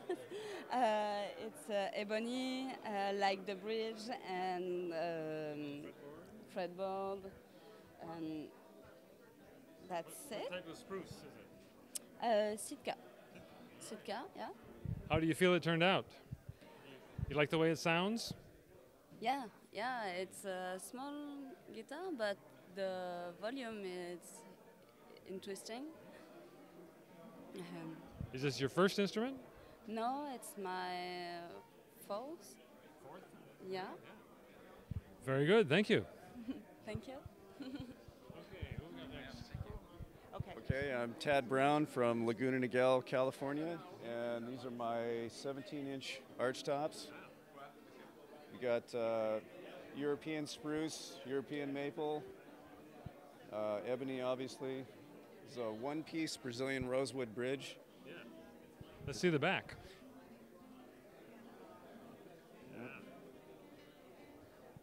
So how do you like that one-piece bridge? It's way lighter, but is it a problem to adjust the action? Not really. You know, if it's same as a flat top, if you want it lower, you just trim it down a little bit. Yeah. It doesn't change a lot with the seasons, or? Not so much. It doesn't move. You know, it tends to be more stable, I think, than a flat top, just because of the curvature of the arch. I found that it really actually doesn't move all that much. It may tend to rise slightly, you know, over time, but then you can just kind of trim it down a little bit. But yeah, I mean, in my opinion, there's no reason to have those metal wheels that kill tone. And I mean, why would you need to be adjusting the action as you're playing it? It just doesn't make any sense to me. Do you have you compared a standard bridge to this bridge on these instruments, just out of curiosity? Lighter is better. The lighter, you know, I basically make it to be as light as possible, but still strong. And yeah, in my opinion, that makes better tone. I've tried a bunch of different materials, you know, ebony, African blackwood, Brazilian rosewood. You can kind of vary the tone a little bit by the material, depending on what you like. I like the Brazilian one the best. Some jazz players like the ebony. How about this other one? Is it a different wood, or? On this one we have Adirondack spruce top. That's European maple back and sides. So how do you like Adirondack for an archtop? I love it. It's great. I mean, I wish I could get more of it actually affordably. It's a little bit tougher to find in archtop thickness. Yeah. Is this your first convention? First GAL convention? Yeah. What do you think? It's great. You know, I've been a member in the past. I've probably let my membership lapse for about 15 years or so, but yeah, it's good to be here, talk to everybody, and people are friendly. Oh yeah, yeah. I mean, it's great. You ask anybody anything you want to know, and they'll tell you. So, yeah. Why wouldn't everything be like that? Yeah. That's what we all wonder, right? Okay, thanks. Thank you.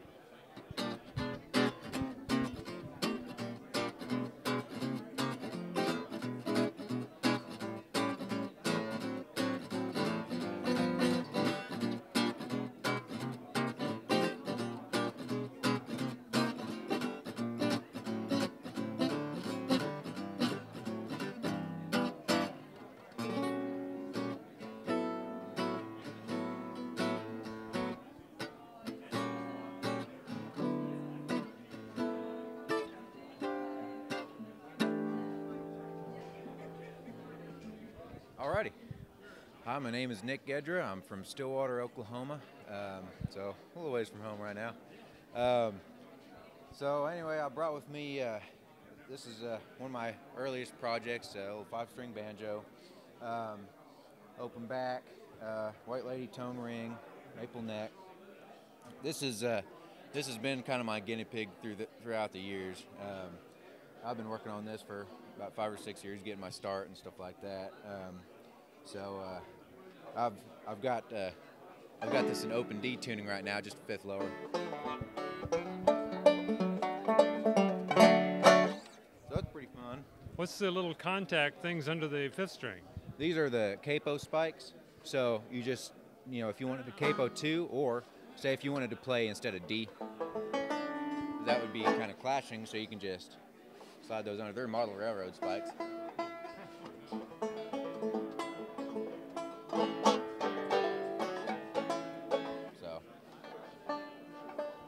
So that's that. Got some little D-tuners on there, so hey, but yeah, it's fun.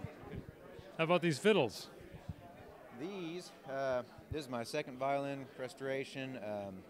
Is my neighbor's old family violin, and when she was moving away, she was getting up in age, and she said, well, you know, do you want this? This is my grandmother's, and she played in an all-girls orchestra in the 1920s and 30s, and then no one ever played.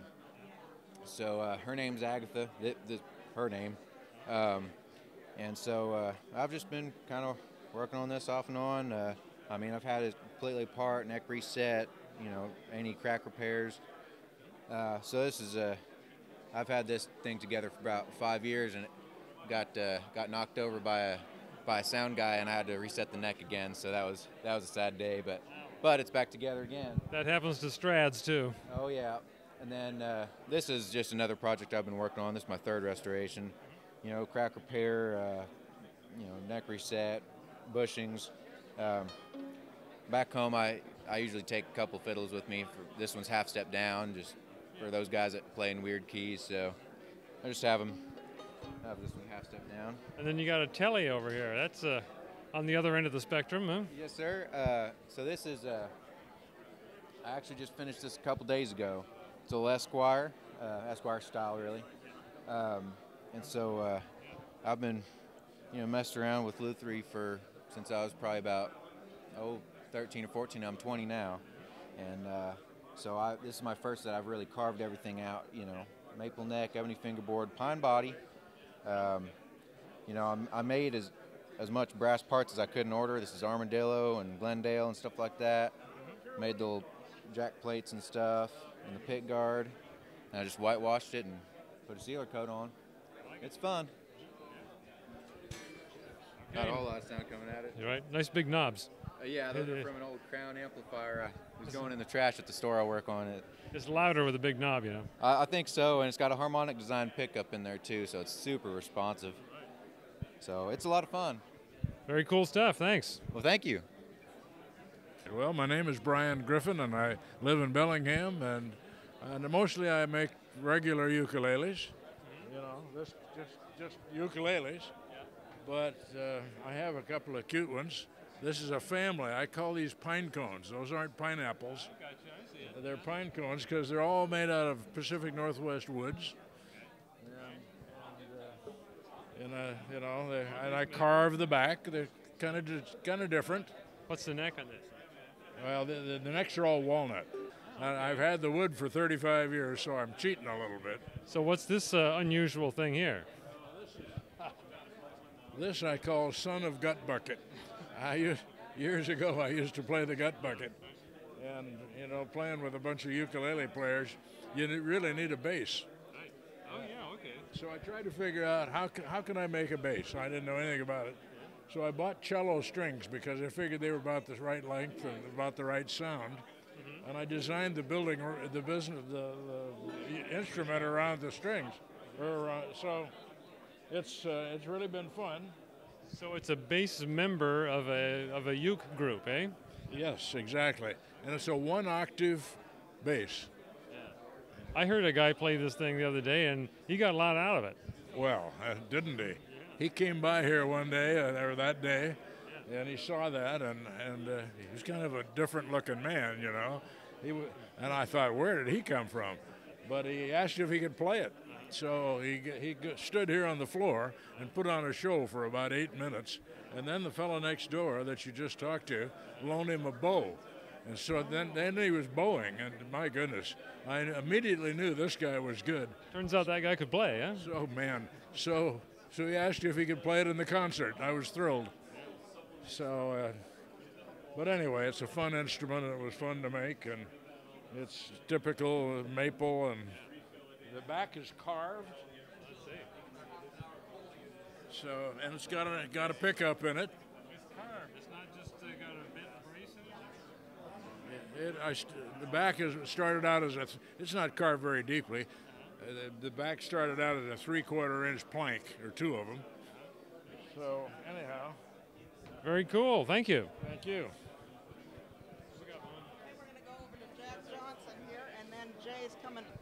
Jack Johnston, Livermore, California. We got 2 high-tech guitars here. They're high-tech because they've been acoustically optimized to produce simple harmonic motion. And we do that by giving them, making them isotropic in regard to stiffness and mass. And we we check on that by generating the ring and a half mode of the Chladni mode patterns. Chladni did his experiments with plates which had isotropic materials, so when we get his ring and a half mode, we know we have isotropic properties in regard to stiffness to mass. I see you got a picture of Don Bradley there. Did you know Don? He built my signal generator for me. That's why I can do this kind of work. I need to have it. I drive that 5-inch speaker with it. And Don built that for me. Yeah. How about this other guitar here? Well, they both been tuned the same. And according to the differential equation for simple harmonic motion, these are perfect oscillators of Do you like how they sound? Yeah, everybody likes it. Because they got sustain.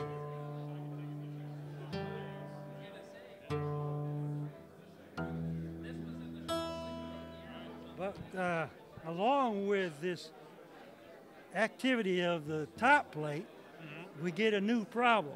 Yeah? The steel strings now act like files and file grooves in the saddle. We need harder saddles. Okay, I got you. Okay, thanks.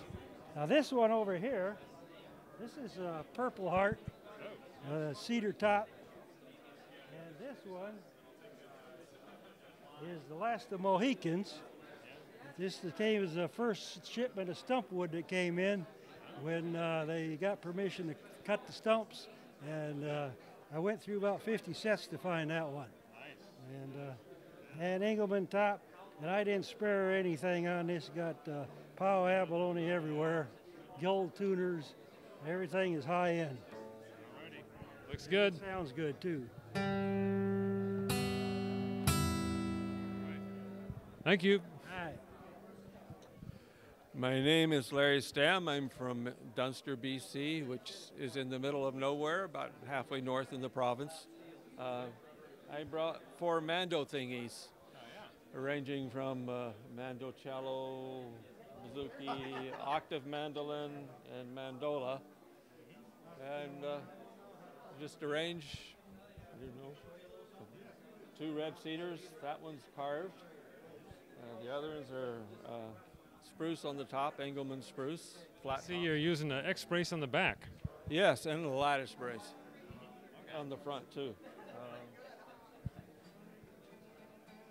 I got my bracing pattern here, which people, all the luthiers have been interesting to talk about that. Now, you've been to GAL conventions before, right? Yes. Yeah, this is maybe my 5th or 6th one. Since the first one was 1995, so the only thing that's changed is my hair is grayer, so is my beard. We don't mind around here. You know, you're in good company. Oh, thank you. I don't know what else to say about these other than... And you cut some wood too, right, don't you? Yeah, I cut wood, mostly spruce and red cedar. And it goes all over. All righty, we're going to move along. Thanks. Okay. John Parcham from Seattle, Washington. I build guitars using Trevor Gore's, he's an Australian Luthier's methods. These 3 guitars all have falcate braces, which are sickle-shaped braces. Oh, yeah, you got a picture here, right? Yeah, I got a demo. Yeah, falcate shaped with carbon fiber reinforcement. I used the same basic falcate bracing pattern for both classical guitars and steel string. I vary the width of the tops and the height of the braces to get the box resonances to be where I want them to be. But is that working well for you? It's working really well. And these instruments are all braced that way? Yeah, all 3 instruments are braced that way. These 2 both have bolt-on, bolt-off decks, so they have removable necks. So in this guitar here is basically a copy of the medium-style Gore steel string. So it's built to his plan that he gives in the book volumes that he has. And this guitar is a falcate brace, but it's built in the Spanish style with built on a Solera with a dome. And you think that's a good combination? This one worked out pretty well, and I found if I hand this one to a classical player, sometimes they have to wash their hands. They're doubtful. Yes, they're doubtful, but this one, it has sort of the weight of a classical guitar, and it feels like what they would expect, so they're not automatically biased by the... It calms them a little bit. Yeah, and I don't tell them about the bracing pattern underneath. Good strategy. Thanks. Okay. All right, I am Jay Lichty from Tryon, North Carolina. And I've got 4 instruments here this time. A couple of guitars. This is our medium jumbo guitar with a sinker redwood top and what would you call it? Bird's eye maple back and sides. And thank you. Sound port and all that? Yes, got the side sound port, and I'm sure that you can't really hear much. Sometimes hard to be sure under the circumstances. This is a baritone-sized ukulele with an Engelmann top and Granadilla back and sides. It's also I use side sound ports in pretty much all of my. And these are the ones with the port, the extended port in them, right? Yes, they're not just a hole. Yeah, it's the hole. I did a demo of this in the last guild on how to do that. So. And another medium jumbo. This one with the bear claw Sitka top. And sapelli, figured sapelli back and sides with some Coca-Cola binding. Armrest bevel. Just things to try and make them pretty and comfortable too. And this ukulele here is a project that I'm working with 5 other builders. It's called Luthiers for a Cause, and we're all building a ukulele out of the tree walnut, and the Lucky Strike spruce.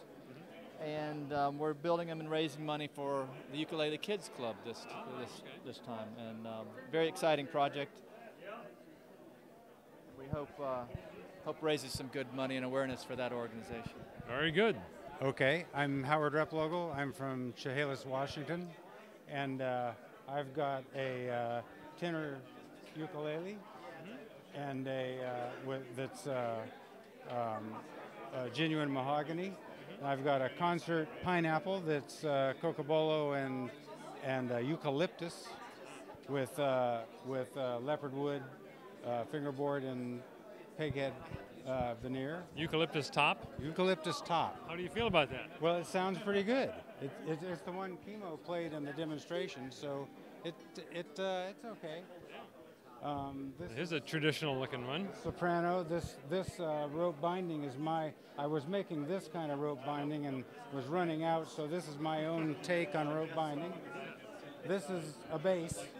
It's a lot like a baritone, except different bracing and bass strings. It's tuned just like a bass guitar. And something unique about my ukes is I use laminated linings, no kerfs. And so the rims are really rigid before I put on the top and back. So you've been to a few GAL conventions, eh? Yeah, this is my second. Everything okay? Oh yeah, I love it. Okay, great. Peter Thorson. I'm here from Eugene, Oregon, and just brought 3 classicals. Been building only classicals and just been trying to learn what the process is, learn how to make them sound good. Looks like this one's cedar. Yep, 1 cedar top, 2 spruce, sort of a Canadian spruce, all fairly sort of inexpensive for my early pieces here. This one's all sort of free wood, rejected from other folks, so that's been a fun project. And otherwise, really just trying to brace them consistently. Been learning a little bit from Jeff Elliott, and he's been sort of really helpful thinking through some of the stuff that I don't know and getting to the point where the box comes together and actually works. Your rosettes have a lot of variety. Yeah, and to some extent, some of this maybe is an experiment phase. There's a lot of like laser cutting and filling with resin and then recutting and doing more normal inlay kind of work and that kind of thing. So I think some of this will translate hopefully to later work, but I think right now it's the next batch has none of these elements in it. So keep going forward and maybe revisit later. Okay, thanks. Yeah, absolutely. My name's Clayton Pledger. I'm from Portland, Oregon, and I've got 3 guitars today. They're all pretty much based on traditional flat top steel string guitars. This is kind of my slope-shouldered D, made out of Sitka spruce and African wingay with cocobolo rosewood bindings and backstrip and maple purfling. And you know, I guess it's kind of it's a thinner bodied guitar, so it's got good projection, good for flat picking, also good for fingerstyle.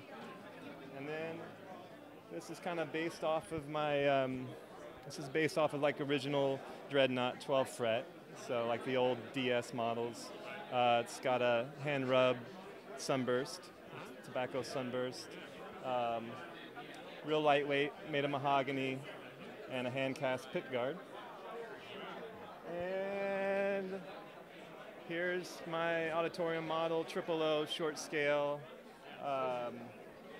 with, you know, like a Sitka spruce, also African wingay, curly maple bindings, and an old style bridge made of African blackwood, and a hand cast pick guard. So, what was your first GAL convention? Was there a convention in 2003? There was one in 01 and one in 04. It would have been 04. Yeah. I was just kind of starting out. I think I started in about 2001, 2000. So I was a young guy looking for inspiration and found a lot of it. All right, that's good. I like that. I like that. I could make a slogan there, right? There you Come go. looking for inspiration and find it. Thanks. Thank you.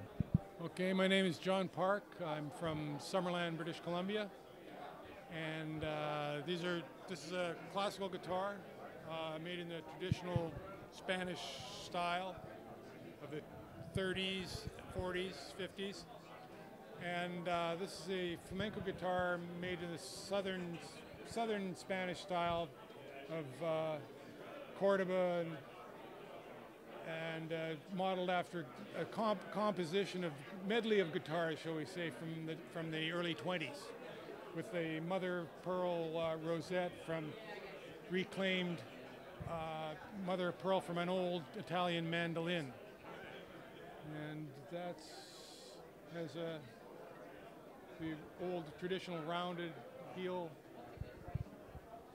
and traditional Spanish, cypress and spruce, and a flat wing, what they call a popsicle stick bridge, which is common in the early 20s. How do you like it? Would you do that again? Oh yeah, sure. Well, it entertains the troops. So it sounds like it looks. Did you play this last night at the flamenco open mic? Absolutely, and Simon showed up. Anyway, Simon showed up. The player just drifted in out of the blue. Turned out to be a great flamenco player from Ottawa, Canada, and his eyes were spinning all night long, and guitar lust had set in. Unfortunately, it exceeded his bank account, but we'll work on it over time. We'll talk, right? We'll talk. Okay, thanks. Okay. Okay, Dan Biasca from Portland, Oregon. Build classical and steel string guitars and teach guitar making. What you got here? What have I got here? This is actually from the guild plans for the LO. And I put my own patented X bracing design on there. Yeah, right. What's the wood? This is Oregon myrtle, as opposed to California myrtle, which is entirely inferior. And Engelmann spruce top. And a total rip-off of Gibson design. How about this one here? Classical guitar, European spruce, and Indian rosewood. Not much to say about it except it's an awesome guitar. Come buy it. Okay, I'm Dave Vanderweel from Parker, Colorado. This is my original design. I started with an OM template, kind of tossed that out the window, narrowed in the waist, narrowed in the upper bout, so that way it cradles really nice over your leg. I have a really nice lower bout, more kind of like a drum cymbal kind of technique. I have a center point right between the G string and the D string, so that way when you strum it, you get a really nice equal sound. It kind of goes to the sides and then kind of comes back. You get a really, really balanced sound out of it that way. This is my 612 series. We're going to start with the Botanic with this one with the Koa Rosette. Had the idea just to kind of create an instrument that kind of looked like it grew out of the earth naturally, very organic. These two is a original guitar model and an original guitar mahogany model. Really wanted something that was kind of out in the market and make it really marketable. Kind of a bluegrass, country, heavy blues, something that you get on a pick with. It's not going to stumble over itself. And then I got a cedar top model, which is a Santa Fe model, nice and light for kind of like a finger style kind of instrument. How long have you been making guitars? I've been making guitars since 2012. I started at Red Rocks Community College. I met Robbie O'Brien up there. And then ever since I met Robbie, I've been studying underneath him privately in his shop.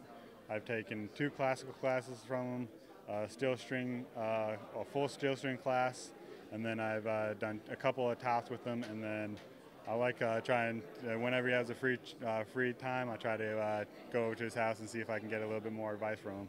Do you drink coffee? Absolutely. And I also bought those hidden chocolates in the basement. Okay, all right. Don't tell him I said that. Thanks. I get somebody demoing my product. Yeah.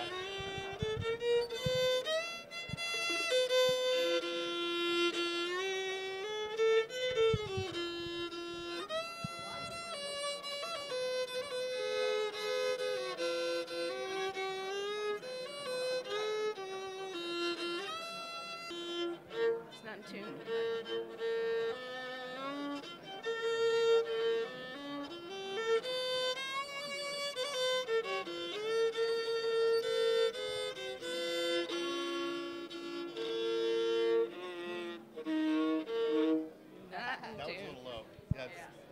Hi, my name's Ethan Muter from Beaverton, Oregon, and I like variety. I started out building solid body electrics, and I'm kind of using my solid body techniques for stuff like this.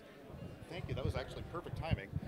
This is a solid block of wood, and I did the chambered style, like the base that I have here, and redwood top, mahogany.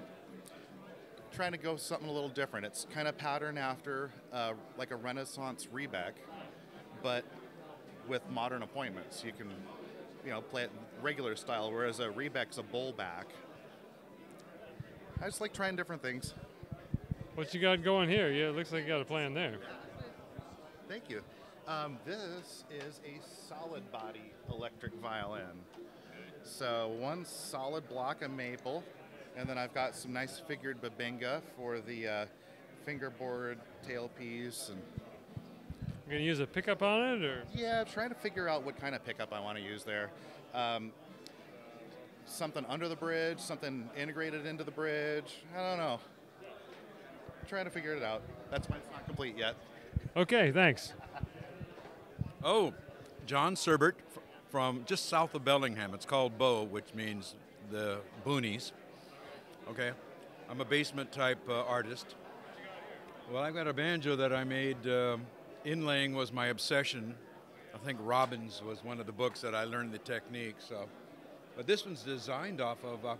I live near Chuckanut Drive, and these wild honeysuckles grow along the rocks like for a 1 week period. So then I inlaid this bumblebee at the top, and it was made from my grandma's button box. Big old button box, jeweler saw, scrimshawed. Pretty nice. That looks like a dock bridge. And that is a dock bridge. I'm trying to adjust the, what do they call it, the intonation and everything. Like it's a wooden tone ring, so it keeps it soft, even though it's the plastic head, high tension plastic head. But I really like carving, so as you can tell, we have Mr. Wood Elf, and then we have Mr. Harmonica Player, because you're never without accompaniment if you carve your own accompanist. Yeah, that's right. But no, I've been playing banjo for 50-some years, so, and this is just like curiosities. How about this thing? It looks a little... It's the second one I've ever made, the ukulele. And it's, tenor, 17-inch scale. Again, the references are inlay with that. The Portuguese man of war was the first cultural influences in Hawaii that brought the ukulele to Hawaii. That's the story I've got. That's the one I'm passing along. Yeah. Anyway, it's nice. Okay, thank you. You're welcome. Have a good evening. I'm George Thomas from Bellingham, Washington. Been building about 12 years. My special interest, smaller body guitars for smaller people, smaller hands, people with arthritis. I do shorter scales so they can make stretches. And people that want a little more comfort, I put on this, and I put it on free because I just think people need to protect that nerve in their arm for the few who practice many hours every day. Yeah. I make nylon and steel string, a lot of classicals, and then a lot of these small body in nylon and steel string. What's the top wood on this one? This is Western red cedar, but I was trying to make a point. You can have white grain and still have it sound good, because this is very loud and projects well too. So, yeah. What's the back and side wood here? My favorite, koa. So this is a wavy koa, which is more dense than figured koa. So it's heavier and it just makes for a better sound all around. And this is Gidwani, which is wind in Hawaiian. Okay, thank you. You're welcome. Thank you. Okay. Well, my name's Rob McAllister. I'm from Reardon, Washington, which is just outside of Spokane. And what I brought, well, my first instrument was this classical here. Built that, it's Indian rosewood with an Engelmann spruce top. Looks like it's got a complex shaped sound port. It does. I carved this scorpion into the side here. It's a very unorthodox classical, fret markers, inlay on the, so some classical players kind of look at me cross-eyed, but I made it for myself, so. You got some nice turquoise on this one, looks like, a turquoise colored material. This here's a tenor ukulele. I inlaid some this is a reconstituted stone. I actually purchased it from LMI. So I cut it out and laid it into the, for a rosette. It's a bear claw Sitka spruce, a very, very stiff one. So I went pretty thin on the top. The wood on the back is curly painma out of Southeast Asia. I was quite taken with the curl on this and pleased with how it turned out. What do you got here, laser cutting? This here is also a tenor ukulele. I built both of those at the same time. The inlays were purchased from Perflex or Petros Guitars. Yeah, right. And I like what they sell.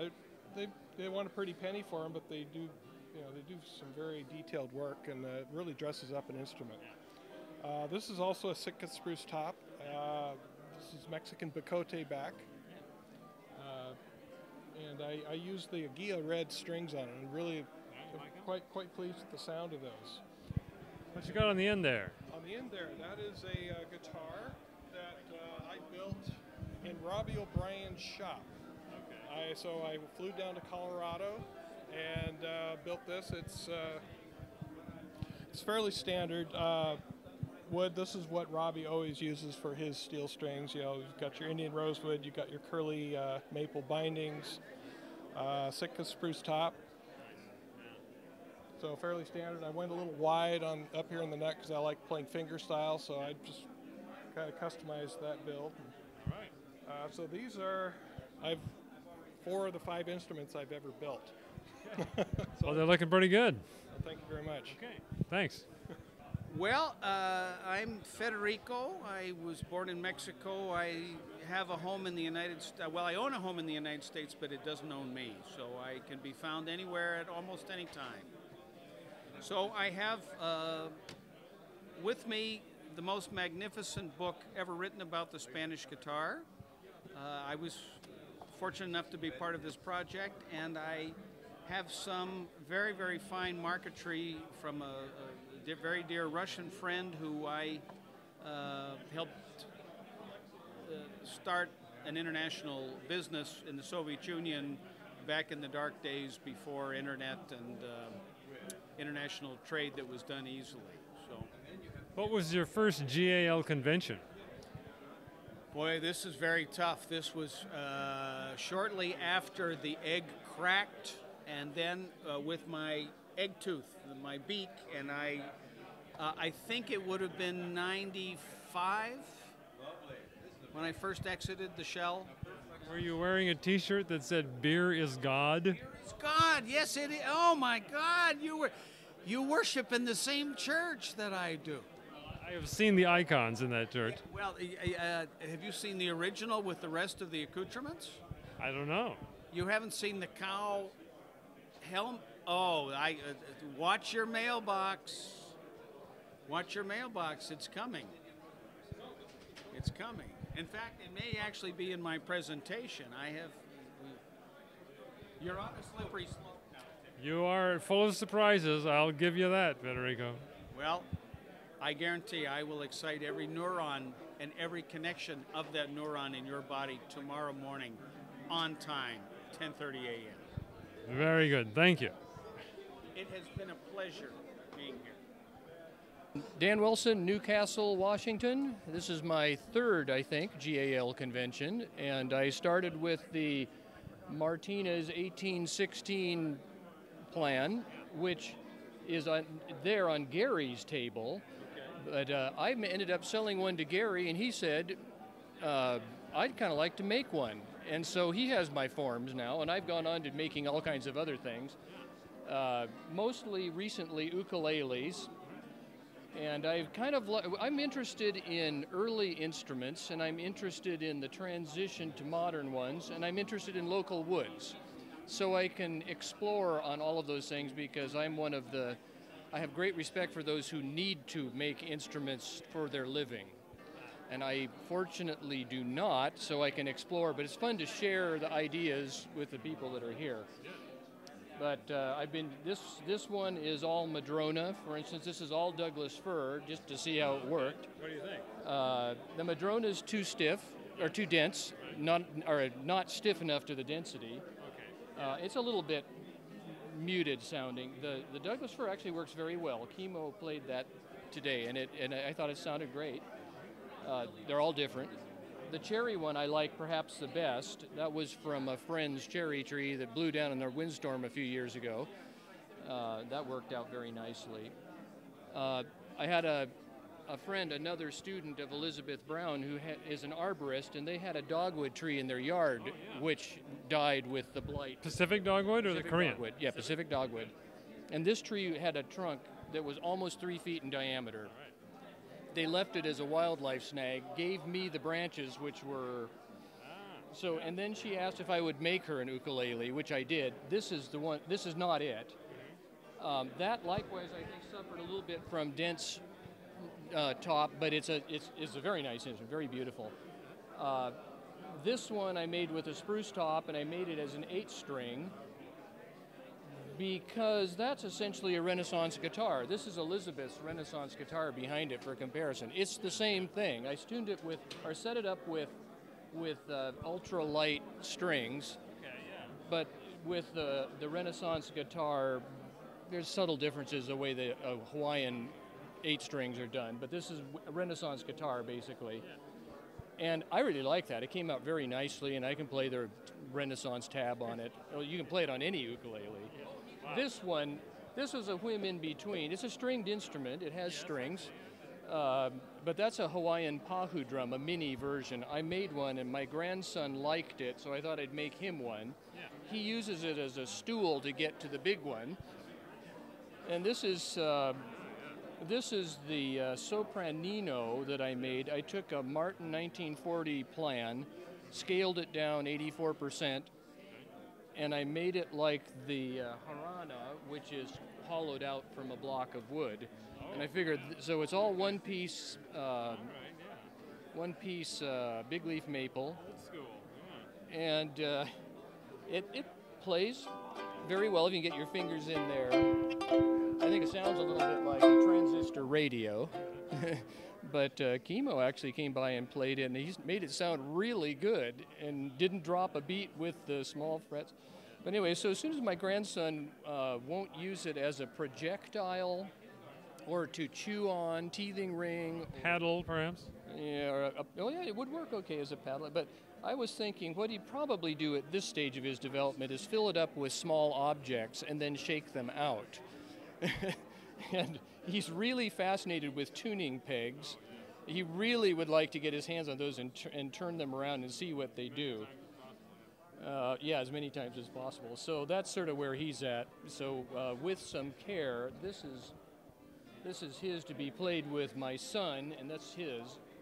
The fun thing about that was because that came from a post in his house, which he took out, and that was just fun. And that's our native hazelnut, which is actually a very nice wood. It's pretty hard, surface hard.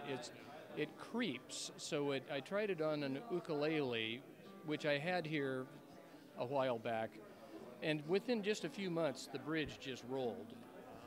And I ended up using a bridge doctor essentially to fix it, and it worked. And it plays fine. It sounds exactly like a Martin ukulele that my friend has, but I won't make a top out of it again. So it's important to know, right? Yeah, it is. I think so. Anyway, so they've all been. They all tell you different things. I think I'm likely going to settle in on the best of these choices, and like the heavier woods didn't do so well on this one. Glad to see Totoro there. I'm a fan. Oh, good. Yeah, so my daughter, when I made the first Martinez guitar, it had 2 little knots in the back that I left on because they looked like eyes, and I thought it looked like Gandalf or something. It was cool. And she said, "Dad, you need to name it Totoro." Totoro? What's Totoro? That's where I learned. And she says, because the eyes look like Totoro's eyes. And so I learned this. And so I said, okay, so Totoro was a forest spirit. So I informally call my instruments forest spirits, which I think sort of fits, kind of bringing to life the spirit in the wood. And if I were actually to try to go into business with that as a registered name, I'm sure I'd get sued. But Disney owns it now, so you'd really be in trouble. Right, yeah. So anyway, that's just informal. And if they want me to take off the labels or something, which have sort of a half, half-screen image of Totoro, I'd probably have to do it, but don't tell. Okay, thank you. Anyway, thank you. Enjoyed it again. I'm Mike Doolin from Portland, Oregon, and I have a fairly wide variety here today.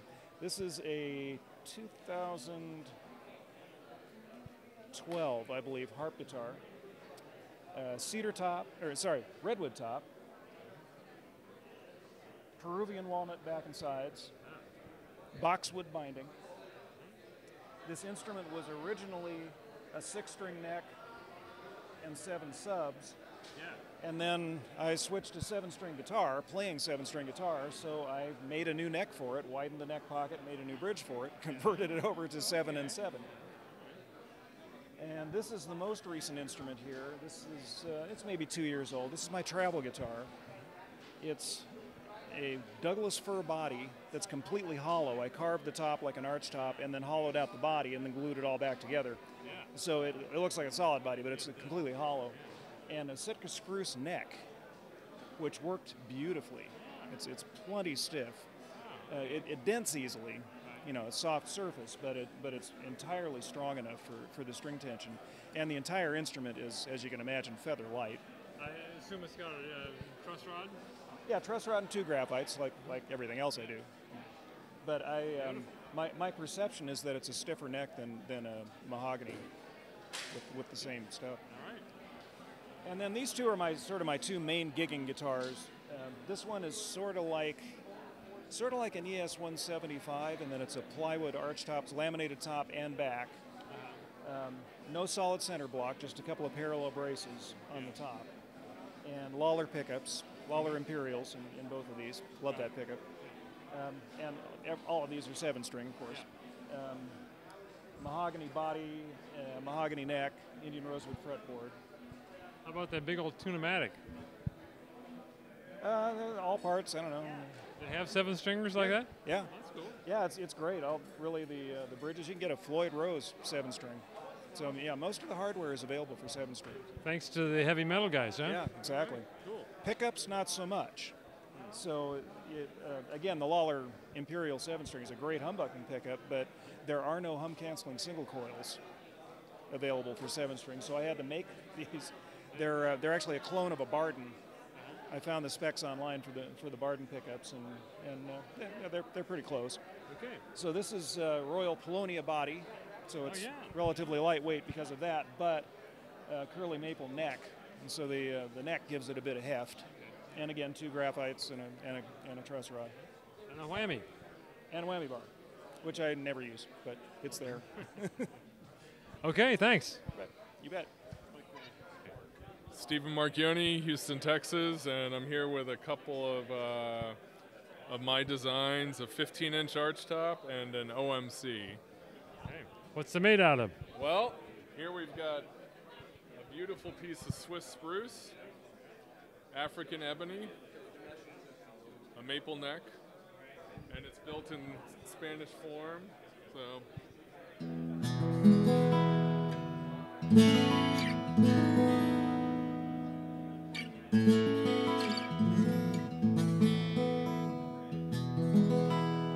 I see you're using the button on the back just like the old masters did. Well, I like to copy the old masters. They seem to have the right idea. They're pretty good, you know? Yeah, so it's very strong that way. And then, and I talked about this in Charles Rufino's and mine kind of design lecture today. This is an archtop built on the same platform, although the archtop came first before, what came first, the chicken or the egg? But you'll notice some of these old master things. So the button is integral to the back, and the fingerboard, like on any fine Italian instrument, doesn't touch the top, where all sorts of wretchednesses happen as the top bulges. It's all flying. Yes.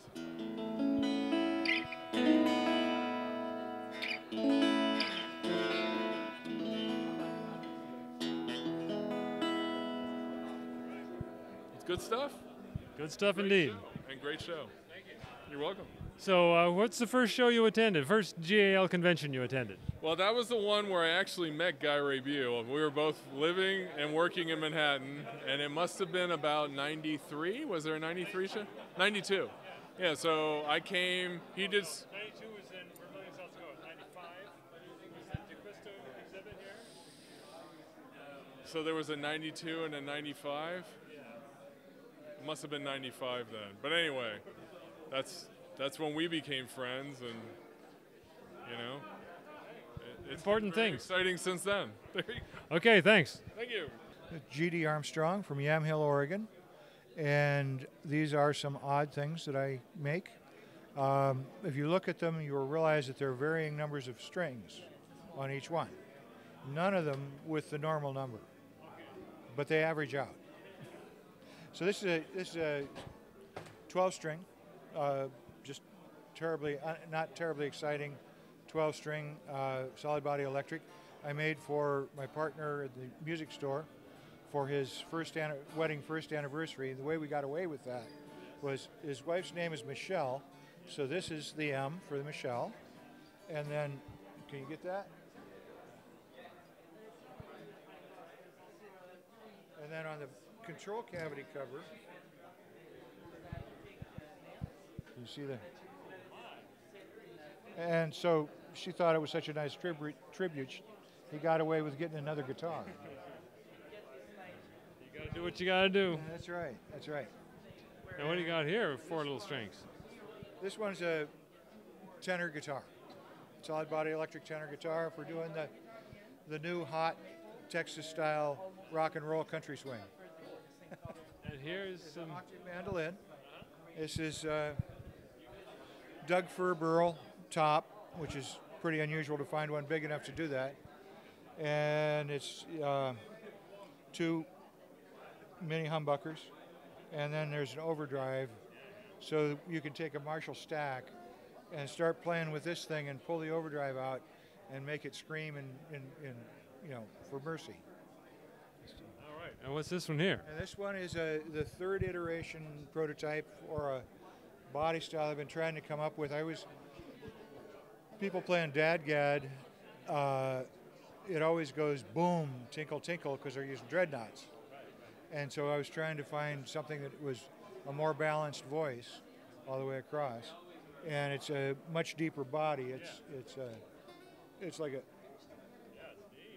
almost an inch deeper than dreadnought. And it's has the same cubic centimeters of air in it as a dreadnought. Yeah. So I see you also got the mandolin book by Graham McDonald. Graham, because he couldn't make it this year, so he'd already sent the books, and I've been selling them for him. Anybody who's interested in the history of instruments, it's definitely worth reading. Okay. Hey, what was your first GAL convention? When was it? Well, I weighed about 60 pounds less, so I really don't remember. 80s? 90s? 80s? It was after the San Francisco one. I was going to go to the San Francisco one, and I had to cancel at the last minute. But it was in the 80s, definitely. Was it in Tacoma, or was it, or could it have been in Colorado?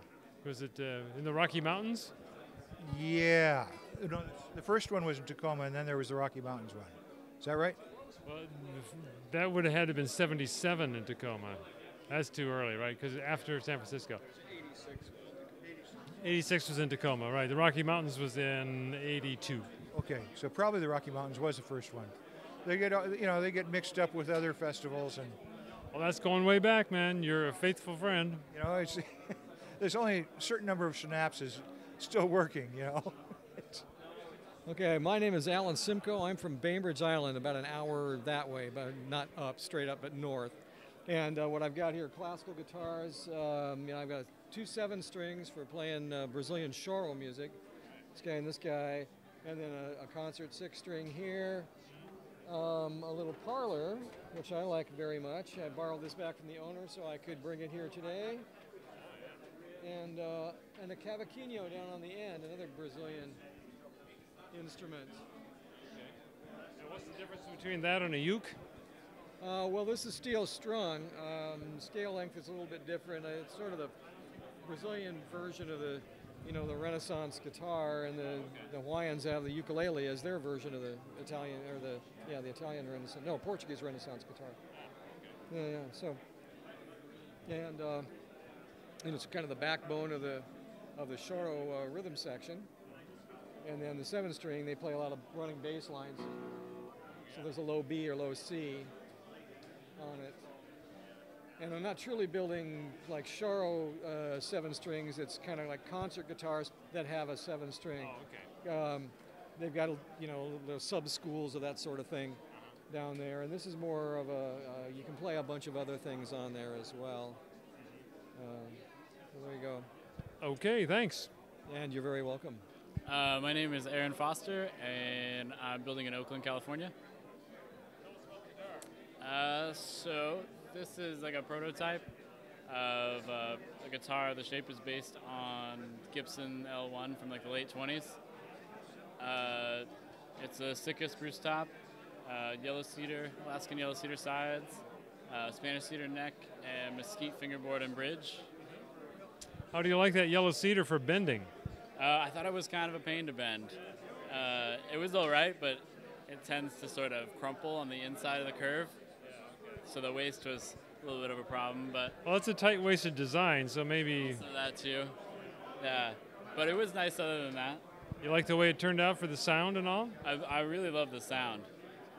It's a lot deeper than I would expect from such a small guitar. How about this one? So I just finished this one about 3 weeks ago. It's SIPO back inside, Sitka top, SIPO neck, maple.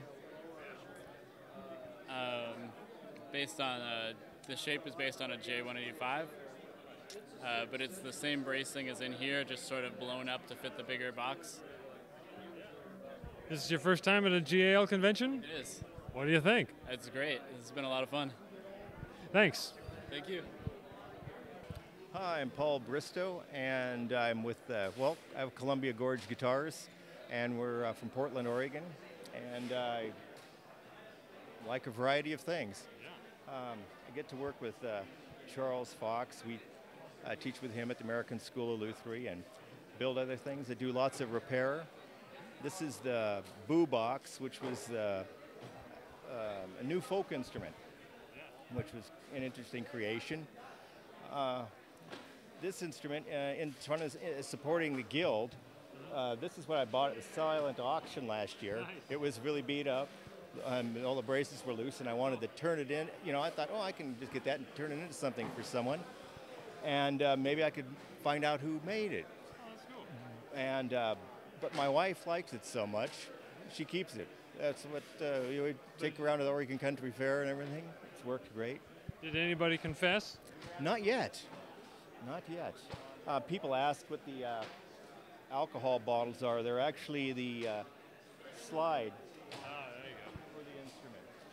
Because in keeping with a folk instrument, you know, my rules, it has to be made with hand tools.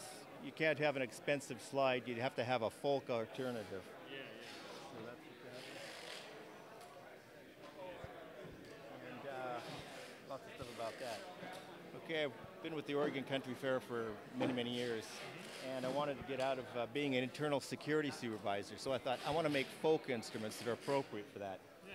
So that's how the cigar box guitars came about, but I wanted them to have real necks and be nice, not just a 1x2. Oh, yeah. And so that's how we got into that. And this is an instrument built by Ramon Iglesias, who built instruments for Jaco Pastorius and many other people. This is the second one that I've restored. I restored a 5-string before this, and this 4-string had a very twisted neck, a very irregular neck, and it had a very fascinating bridge. And yeah, it had these pins.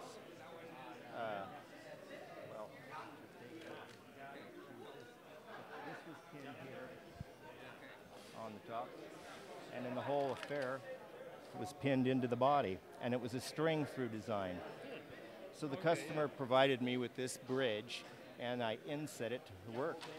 And something that I really enjoyed is my dear friend Harry Fleshman came 2 different days. He goes, I really like how that plays. That feels good. So, okay, well, that's my, that's it. Okay, like I said, I work, Charles and I work together. You know, I work with him at ASL with building electric guitars, teaching. And I was talking with some of the folks that come and learn, and I found out they're bass players. And I said, well, wouldn't you rather build a bass? And they go, yeah. I said, Charles, let's do this. So he built a 4-string prototype with the glued-in neck like we do, and I built this 5-string prototype with the bolt-on, so the students have options of either, and so that's what this came about. And, just to show them, you know, what's possible, where they want to go. And I started, now I'm building basses very similar to this, yeah, with the kill switch as well. It sounds pretty wicked when you have it coming through a big amp peg and you run down a low B and it, you know, do some stutters. One of the features that I like is I've taken the control cavity over enough to where the end of the pickup route drops into there, so there's no drilling for wiring. And the other version I have for the control cavities just has, well, a little more material, depending on what kind of pickup you want to do. So basically I have 2 versions of control cavity, but with the same cover plate. For the other ones I'm building, I got 3 bodies going. They just need necks and stuff. So that's it. And I just want to say this organization is so important, critically important. And I do everything I can to support it. It's very important. And What's the first convention you attended? I think it was maybe and it took me a few years to get here, urging by friends, buddy that was teaching me other stuff. But or maybe it was before that. I know I first got interested in guitars was as a guitar builder or as a player when I was a kid. But I grew up. My dad repaired pianos, pipe organs. Reed organs, and it was my job to, when I was a little kid, to shine the ivories, buff the ivories, and to clean the sharps and shoot them with lacquer. And then I got into rebuilding the player piano units, you know, with all hide glue, pulling the bellows off and redoing that. So I just kind of started moving all those over to this. But I've always done music and aviation, so I put some of the aircraft mechanic and inspector stuff into that technology, which makes it a lot of fun. So you grew up in the musical instrument biz, like most of us didn't. Yeah, I was actually trained on 12 different instruments, and then I kind of settled more on guitar, and then I played with other instruments just on my own without any training, you know.